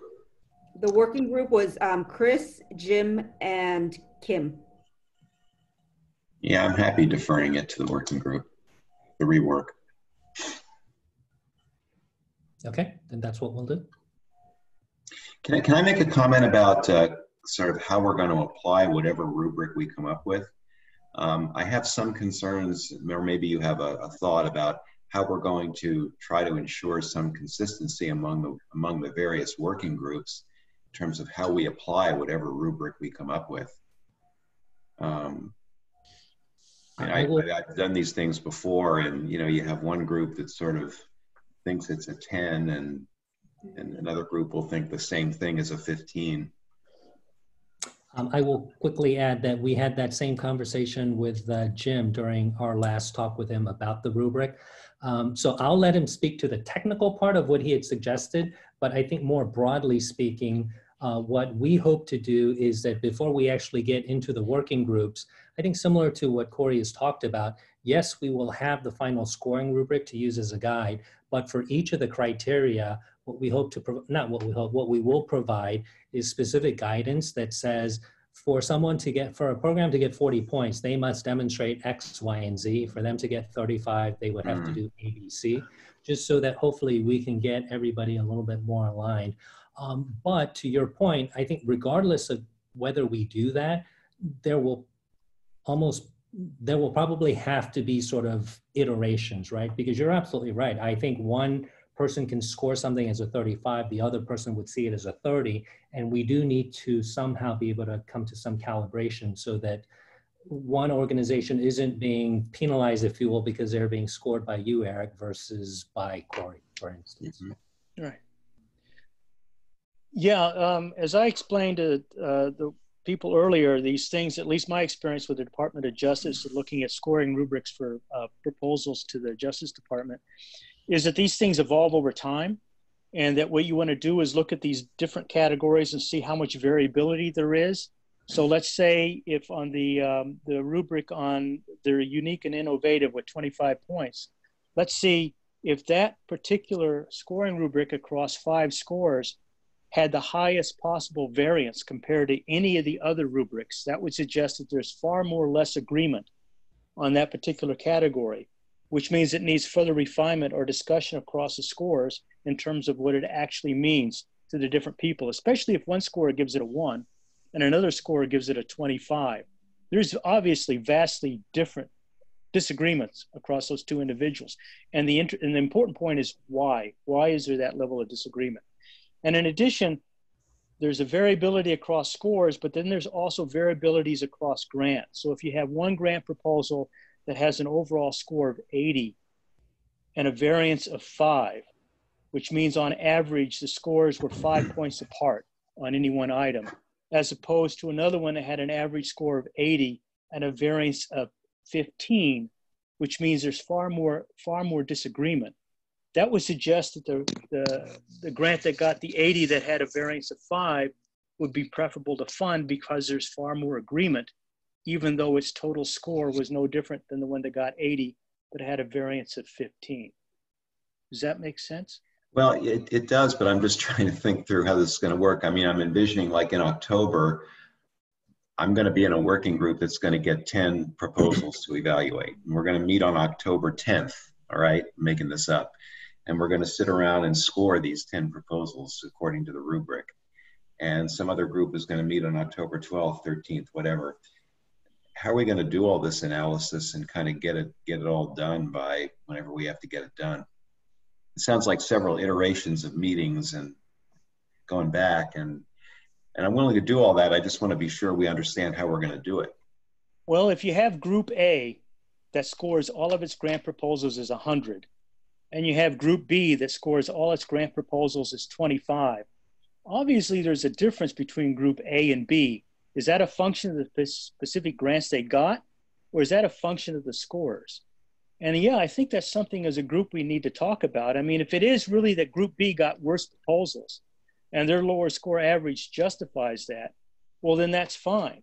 But if it turns out that if Group A would have got the same proposals as Group B, and they would have scored them higher than Group B, then that suggests that there's issues amongst the groups that needs to be settled in terms of them scoring these things drastically different.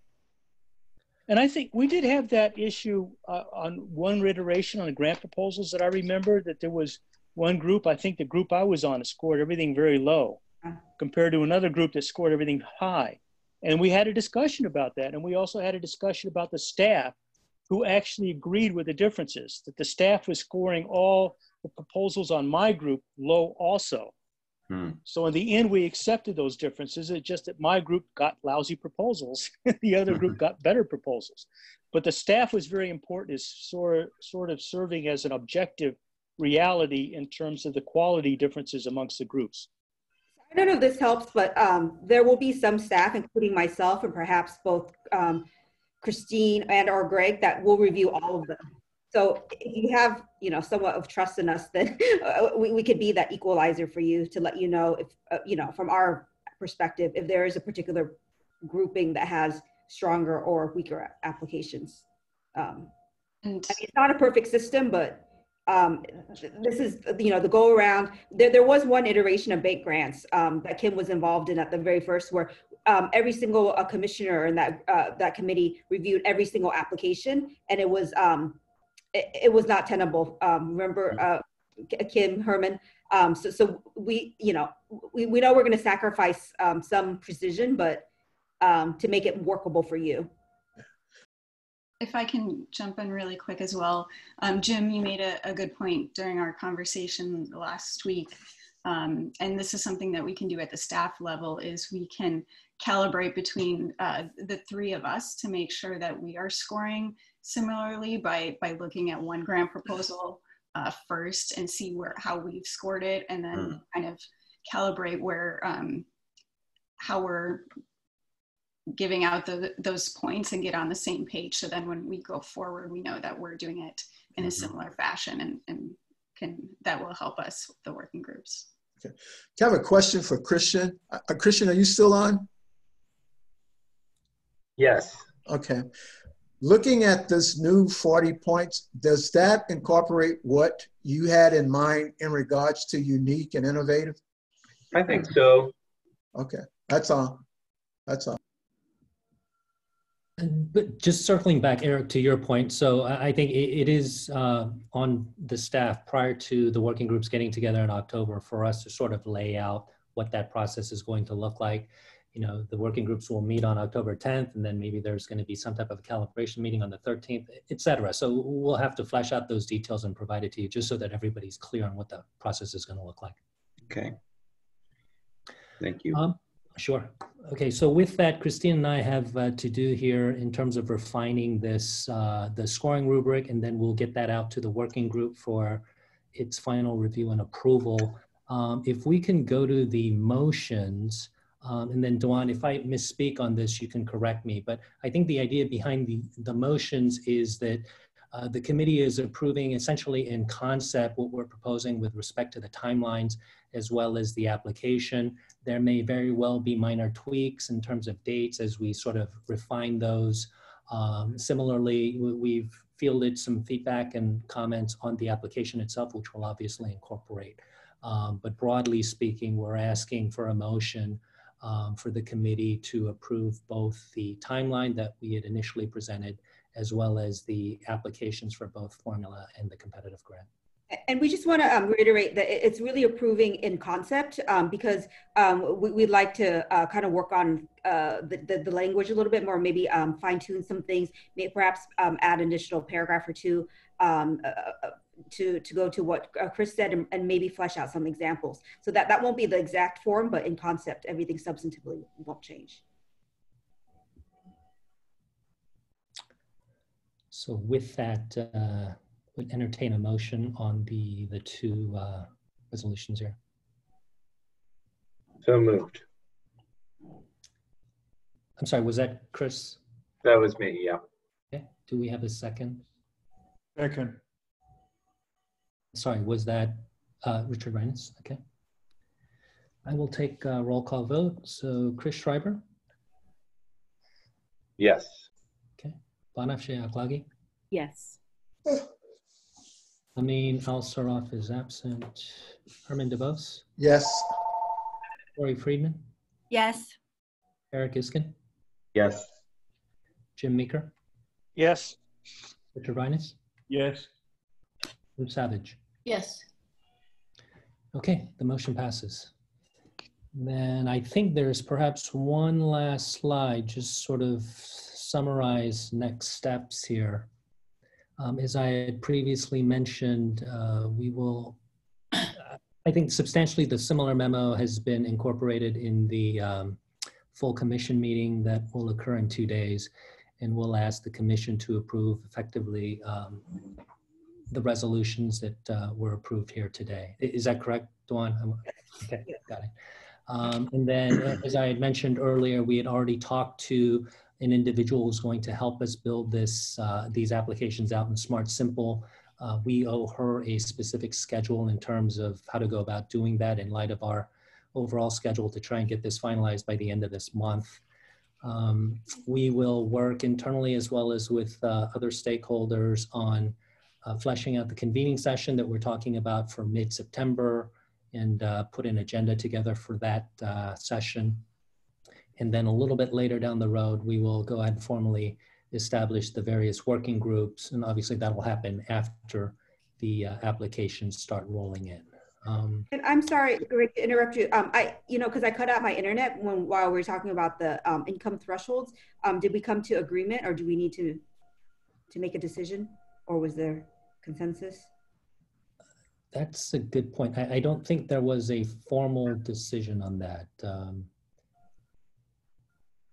So I guess I think I had asked Brady if the commission has authority to say perhaps put an upper bound to the income, and whether you wanted to, because I think that is an outstanding question.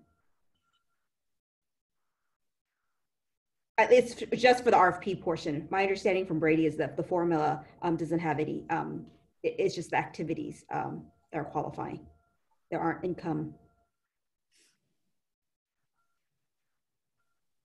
Would staff recommend the 125% threshold? Or, I mean, it seems like this is kind of a question that has been, I think you said raised on Friday, so maybe you don't have an answer to this, but are you thinking 125 or usual threshold, or are you thinking the higher threshold, like maybe what's used for pro bono?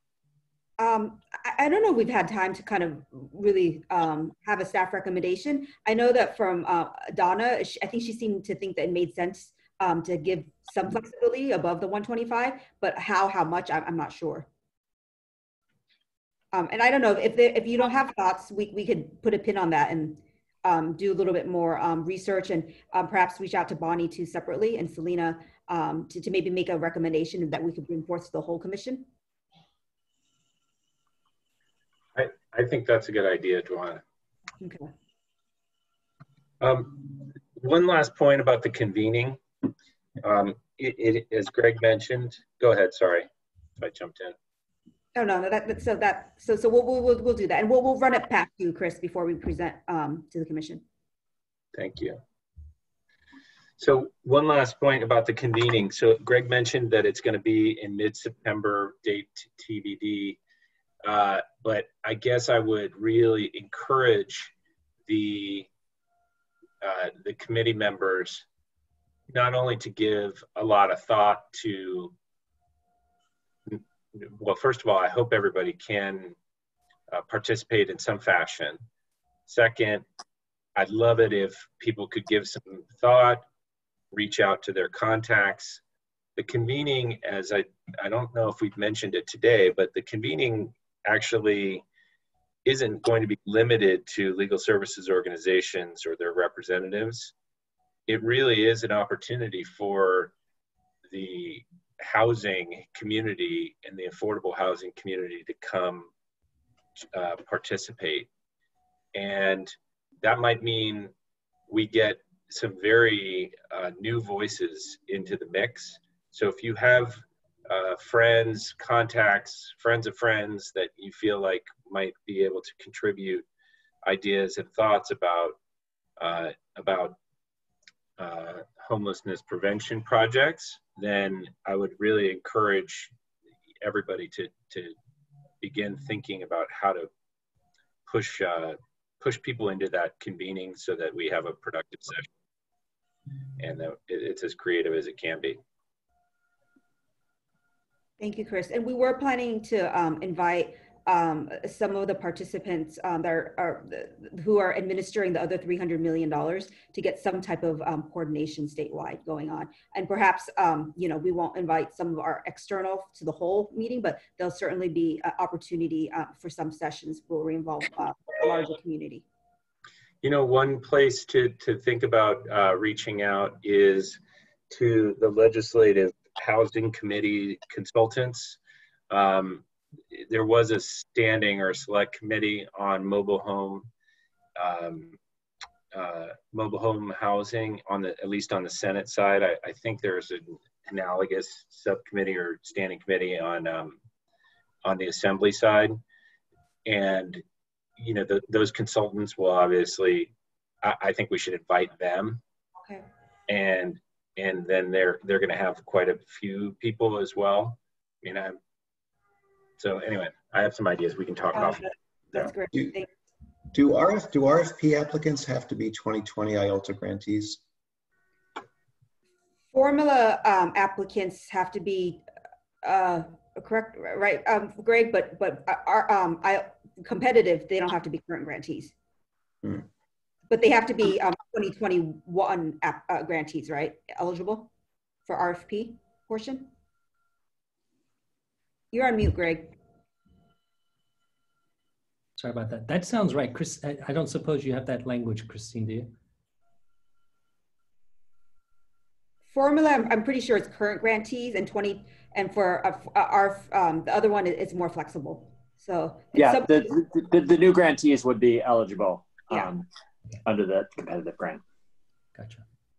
So the two new grantees that are to be determined on Friday could potentially apply for the RFP. Yeah.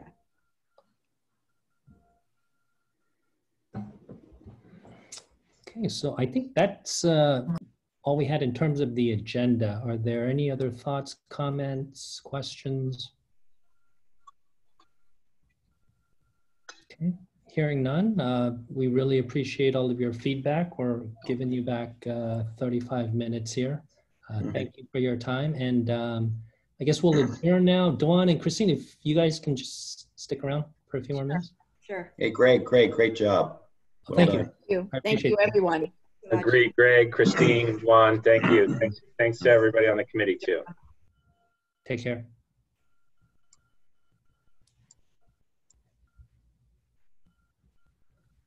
Hi, everybody.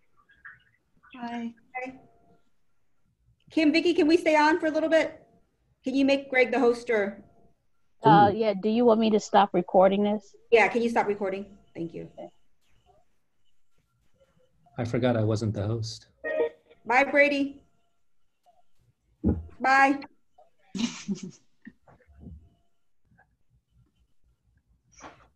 Did you just boot Brady out? Good job, Greg. Thank you. Thank you for all of your contributions. Definitely team effort here. All right, so outstanding items. Christine and I have a little work to do. I don't think it'll be too difficult. Just sort of rework that rubric, and then we'll send it out to. Yeah, I think the thing that's going to need a little bit more work. The rubric seems like that you guys can just work that out. I think we do need to write a paragraph or two about what Chris said. The innovation. And I think that paragraph or whatever can then be recycled into the email when we send it out on Monday to programs. Because I think we need to start messaging that we gotta, we can't wait till September. It's actually gonna be a little bit too late for some programs. If they wanna start getting on a big innovative project, they need to start talking now. So I think to the extent we can, we have to start messaging.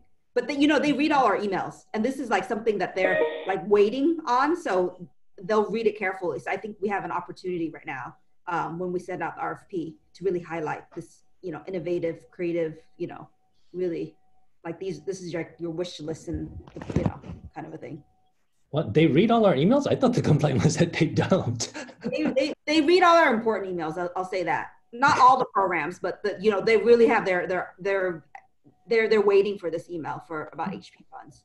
Okay, well, that's good to You know, know. because it's fun, it's money, right? No, absolutely. No, and I think that's a valid point, because I think I kept hearing about the convening and talking about collaboration, but you're absolutely right. By the time mid-September rolls around, that'll already be 2 weeks after the application has been released, in theory. Yeah, right? they need to know that, like, the commission is very open to funding very big projects. And it seems like, I mean, Chris is throwing around $2 million. dollars. I wonder, and again, you guys tell me if this is going to be too much, because, you know, I like to hit the, you know, green light. I wonder if we should have some type of, like, I don't want to call it convening or webinar, but maybe informational webinar, because we could start sharing, just running through the timeline with them and the scoring rubric, and then just saying again what Chris is saying, just as a preview of what is to come for you know, September. Potential grantees. Yeah. So we release it on Friday, and then maybe like the following week, the three of us can just get on something really, really casual, kind of like how Helen did with the IELTS distribution, and just like very, like, you know, an hour, go through. I mean, Greg and Christine, you guys have done this already so many times, like really just go through the timeline, go through the scoring rubric, and then just reiterate what Chris and everybody's saying, and then be done. If it's too much, I won't ever speak it again. Well, now that you're throwing it out there, though.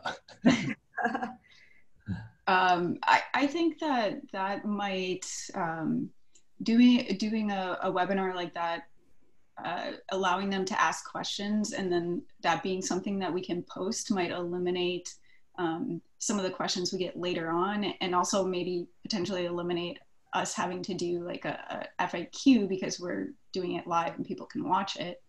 Well, and I actually thought the FAQ before was really good, and we just need to tweak it a little bit, and then we can just repost those FAQs. Yeah. Okay, well, I mean, Christine and I also had on our list to fine tune the schedule, so we'll see about trying to slot that into. Okay. And again, or you know, I won't feel offended. You and Christine can talk about it, and then just tell me no. More comfortable. But that's just was my initial thought. Anyways. Well, I mean, that's you know, my initial thought is that's a lot less work than a convening, because we're just talking about programs that are really interesting. We still got to do convening, but yeah, I know. I'm just thinking that what you're proposing is pretty low pressure, because it's just people who are really interested and already have a question that they want to ask. Yeah. So, because we're going to get a lot of questions, even though, you know, I do support in concept and the no minimum maximum. We're going to get questions like, but 3 million. What can we? There need some guidance. So I think, like, I don't want to memorialize in the RFP, but then on a webinar, I think we could say, but you know, we can't speak on behalf of the commission. However, there was a commissioner that threw out an example that if you came with a really big project that had a lot of impact, he threw around the $1 million or $2 million. It just gives them a sense, right? Because if not, people are very shy about going to that number or not going to that number, you know, kind of a thing. They need a little bit of guidance. And if not, we're going to have to just figure it out, and then we're going to have to coordinate, and then what's the messaging. And I think it's a little bit more difficult. But again, up to you guys. I leave it up to you guys. So I guess let's go to the to-do list. You guys will do the scoring rubric. Mm-hmm. That we need to probably turn around so that we get something walking into the meeting on Friday to share with the group. Did we say we're going to release a draft, right, of the RFP next week?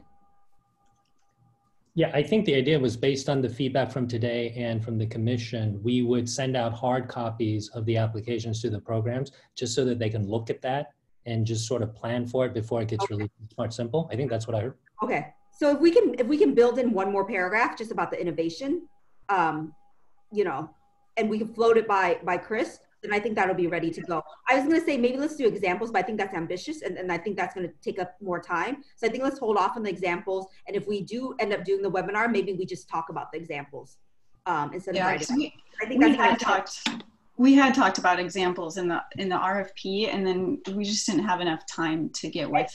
And you know those examples of the big grant one, Stephanie and I did it, and it took quite a bit of time to fine tune, get really good examples. It's actually not, it was pretty hard. So I think at this juncture, let's just not do that to ourselves. But I think once we start talking to people, when we keep a running list of examples, and that those are things that we can share out, like the housing element one, you know, a really big, you know, impact litigation project.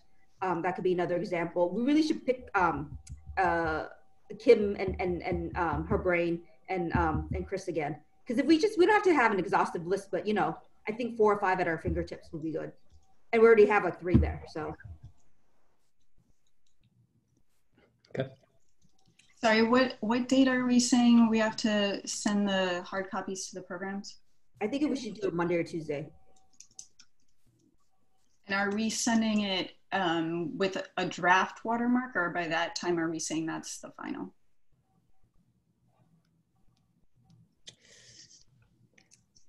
I don't think it hurts to put draft, only because I don't know what's going to happen. I mean, I feel pretty comfortable that it's relatively final, but I don't know what's going to happen between that and us getting it to into Smart Super. Oh, you know what? Okay, so that's a good point. So why don't we put draft, but we say like substantively, this is what, but there may be, the final version may look a little bit differently, depending on what, you know, streamline. Yeah.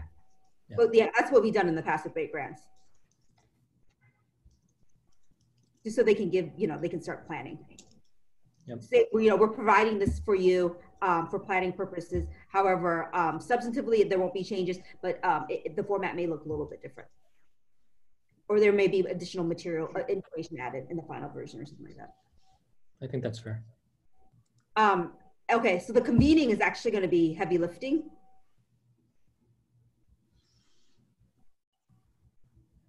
I'm more nervous about sort of the, I think Chris has got great ideas, but. But Chris is very high level, so we got to bring it down. So I've done several convenings for the bait grant. I think getting people to present is always the hardest. So that's going to be the most challenging. So I think, what are we at, Wednesday? I think if we can nail down, so I'm just brainstorming out loud right now. Maybe we do like a 45-minute, 1-hour panel on like some like experts in the area. And then maybe another a panel on like existing grantees so we can share best practices. And then the 3rd hour is like a breakout. And I think we could put a hold on planning the breakout now. But I think getting the few people for the first panel, that was the part that I had the most challenge when I was doing the bait grant one. So with the bait grant one, like we ended up inviting some pretty high level people from the legislature and like people that did like community redevelopment, like experts on that. And it was hard to get them. But I'm hoping if Chris has a contact that will anchor it, 1 or 2 people. And so I would say maybe between Chris and Kim, if we can get 1 or 2 people, then let's just plan around that. And I think our grantees is an easy panel because people want to come in and highlight their project because they know it might go with the commission. Do you have some ideas for the grantees already? Maybe we highlight that that big project, Greg, because that's the one that's we always talk about, the $1-point-something million project. Is that LAFLA? The LAFLA one? Yeah, but I think this might require us like calling and actually seeing. We want to highlight a project that's actually done something. And it's working. It is working. But I think that's an easy call. Like you and I can split that.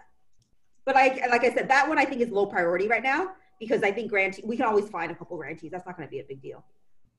Yeah, I was just concerned because, yeah, Chris had initially thrown out a lot of, I think, good ideas and potential speakers. But I think the last conversation we had, he said he was having problems corralling people. Yeah, so I would get on Chris because he has a million things to do, and just, you know, because he said he has ideas, right, and that he will talk offline. So maybe you and him and Christine can get online.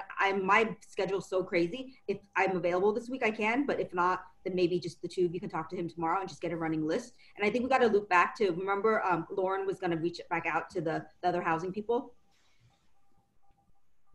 And then, you know, Selena tends to be very helpful because she knows a lot of people. So I would just shoot her an email and just say, who else do you think we should invite? And she might know the contact from those what Chris was talking about from the legislature, because she helped, you know, with the bill and stuff. So I think she has a better understanding. And I think we just have to start emailing people. So maybe if you guys can work up like a short description of what the convening is, the purpose, not long. It's just something kind of like the save the date thing that you did, Christine, for Elizabeth.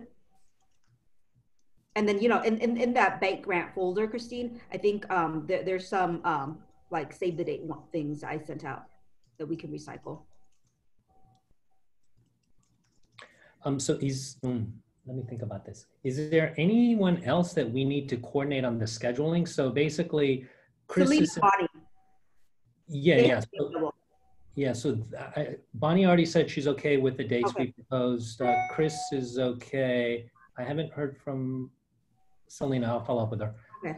Is there anybody else? I don't think so. Okay. No. No. I mean, I would say on our side, if Chris, Kim, they're essential. Like, I think Kim is really essential because she's a housing attorney. So who are we sending this out to? I mean, besides, or how are we letting people know about this besides our grantees? Because it seemed like we're opening this up to others. Yeah, we're opening it up, but it's not going to be like to everybody. I mean, it's like targeted, right? So I say larger community, but it doesn't mean like it's open to the public. You know, it's like it's kind of by invitation. Obviously, if they have more people than they want to forward it to, we don't want to, you know, stop that. But that's why I was trying to hedge it a little bit by saying to Chris, like, maybe we'll invite the external to some like small portion of it. But a lot of it should be for our grantees because we're probably gonna have a short breakout on evaluations, and we don't want to bore them on that. Okay. Maybe we invite them to the first hour when there's like, you know, more talks about collaboration. And stuff like that, but yeah. I mean, we just got to spur, I mean, it's just to spur like the discussion kind of a thing. But I think if we just get one or two other people that he was envisioning, we could build a panel around that. And obviously I think a good panel, we don't want it to be too large, but I think like between like 3 and 6 is appropriate. Because by the time you have each person like talk for 5 minutes and then Q&A, that's an hour. Yep. So where can I help? Can you just do it all? I think Christine and I... Recording. Sorry, I just... Recording? Oh, I see it, yeah. Ooh, okay. Oh, well, they can chop it off at a certain point, I think. But you better be careful. Why don't you let Christine and I just